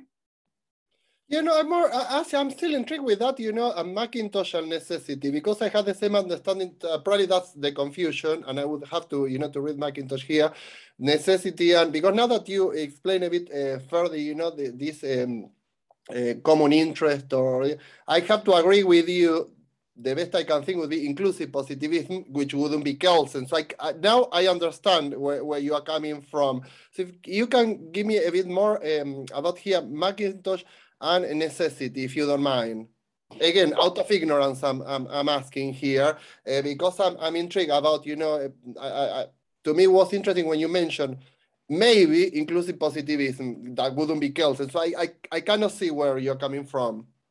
Okay, so well, because McIntosh dislikes the theory of necessity, the doctrine of necessity, he doesn't pay too much attention to it, maybe a couple of pages, yes, and he says, for the doctrine of necessity to be applied, we need one single legal system. So an individual rule should violate the constitution of that legal system or someone's action or what's not, but we will validate it regardless of its being unconstitutional based on the idea of necessity. So we need to validate it for a particular reason. But if you have subsequent legal regimes, each of them establishes its own norm and legal order, there is no matter of necessity, because whoever establishes a new regime can validate whatever they want from the past legal regime. So they would just take this as elements of the chain and just connect it to the new chain link, and that's it. So every new legal regime is entitled to keep whatever they want from the previous legal regime. So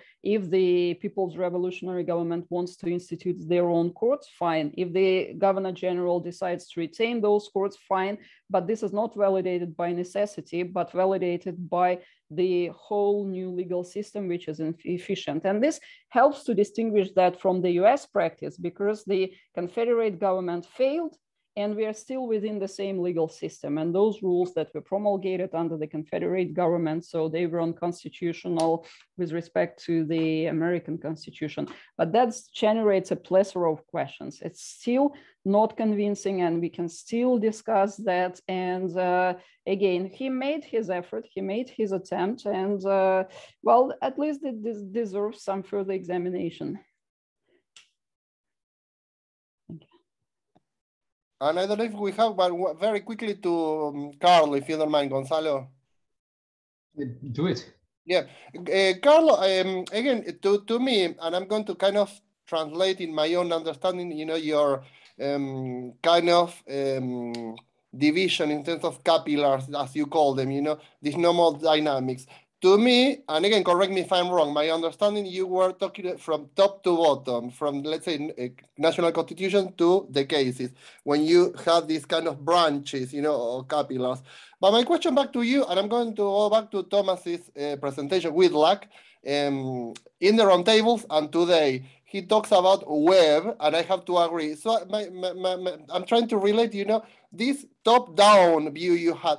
Can I apply the same methodology? And I guess, yes, I can. That's when I see not a pyramid, but a web bottom up, which I mean, not only national state, not only micro level, but macro level. So in that sense, I could apply your kind of Nomo-Dynamics, states with other states, states with international law, national law, and universal law. So I can still apply Kelsenian understanding using your Nomo-Dynamics, but not only in the, what I mean, micro, you know, your national state kind of scheme to the international level. Am I on the same page? Well, I mean, by necessity, my analysis, of course, assumes a separate domestic legal system as ever, okay? Then, of course, when we shift from, you know, our cozy domestic scenario to the international scenario, then we face the problem that they were discussed in the previous session, right? So, yes, I mean, in theory, you could have a bottom-up where instead of, but this I'm thinking aloud, where instead of let's say a constitution, you have what kind of unitary coherent normative content arising from a state determination.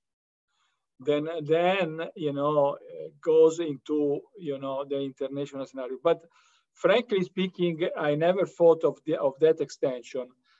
I mean, I thought of that extension, but I do think that I mean, the interdependency of legal system, I see it much more, as I said before, in a kind of local context. So, you know, it's, I have studied at Yale with, you know, under the Yale Law International School. So the main issue is the interdependency between international law and municipal law. So that's to me, you know, the challenge rather than, and of course, if you want to formalize that at the international level rather than a tree network, you have to think about a cyclic network. Huh? So like a social network where states are the nodes and the links are whatever meaningful connection you can establish within them. For example, you can make a network of treaties, assuming that, for example, you have a bilateral treaties, then you have links, bilateral links between nodes. And then, of course, you have a lattice because many nodes, you know, that are not possibly directly connected then become indirectly connected. Things like that. There is literature in that, but it's a different architecture of constructing a network, because when you construct a network, the network is not in reipsa in the reality. You select the nodes, and then you select the relationship between the nodes, and then you have your kind of network. That is a map. It's a human creation that is not isomorphic to the reality, of course. So, you know, this is what people in networks of science do all the time. Or if you take, for example, social network theory, that is something that we don't do, but they invent all kinds of networks of relations between people and groups and explain things based on this kind of networks, for example.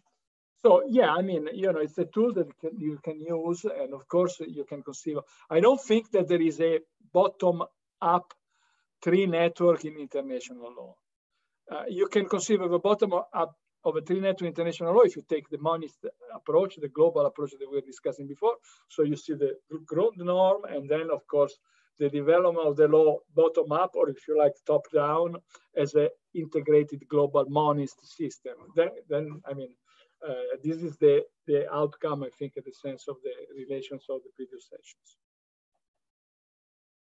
Thank you very much. And again, it was like an epistemological question rather than ontological. So I get what you mean by, yes, an assumption. Thank you very much. Gracias, Gonzalo. And thank you, Asya. No, thank you, Jorge. I think that we don't have any more comments or questions. You can make the follow-up words if you want. Okay, thank you very much. Well, a pleasure to have you all. We've been a bit strict with Gonzalo because we are conscious, you know, we have 3 vlogs, very interesting papers, and we'll follow up with a publication. Most of us are planning a publication with hard publishing, the book proposal for the ones that are attending. Thank you in particular, of course, to the Keynote for being here, and in particular to the authors, because they've been with us. I can see right now Asya and Carlo, they've been with us since probably January this year, because we opened the call for papers back in December last year, I think, Gonzalo, and we've been all working consistently. I mean, people tend to see, like I say, Juris knows my face, but behind my face, Juris knows, we are 8 people, one at the different institutions. And this particular Congress and event was thanks to Gonzalo in Germany and Jorge in Toronto. So it takes a lot of people to play, you know, this show. So thank you very much. And the idea, what we try to do with Gonzalo and Jorge, is to bring a platform in which we don't have only US or UK visions, which are not, I'm not claiming they are right or wrong. And what we are trying to show is they are not the only views. And Kelsen gave us the right tool, I think, for all of us. It gives us a common language to start. And if this works, maybe in the future we can plan something else again, something more really inclusive, you know, to bring an open platform, not only for UK or the US, but actually for people in Italy, in Barbados, in China, in Australia, and so on. It's been a pleasure, and we'll continue tomorrow with Lars Binks, Cambridge University. Pleasure to you all. You know, thank you very much for coming here, and for the attendees, because I can see some that have been with us. I can see Adil here. He's been with us all the show. So thank you very much, all of you. I don't know if anyone, before we go, and Phil as well, I can see Phil there. I don't know if anyone wants to say anything else before we close, you know, and I stop recording. Gonzalo or anybody else? 2 last minutes, no? Are we okay to go? Perfect. Well, yeah. Thank you all, and tomorrow. See you tomorrow.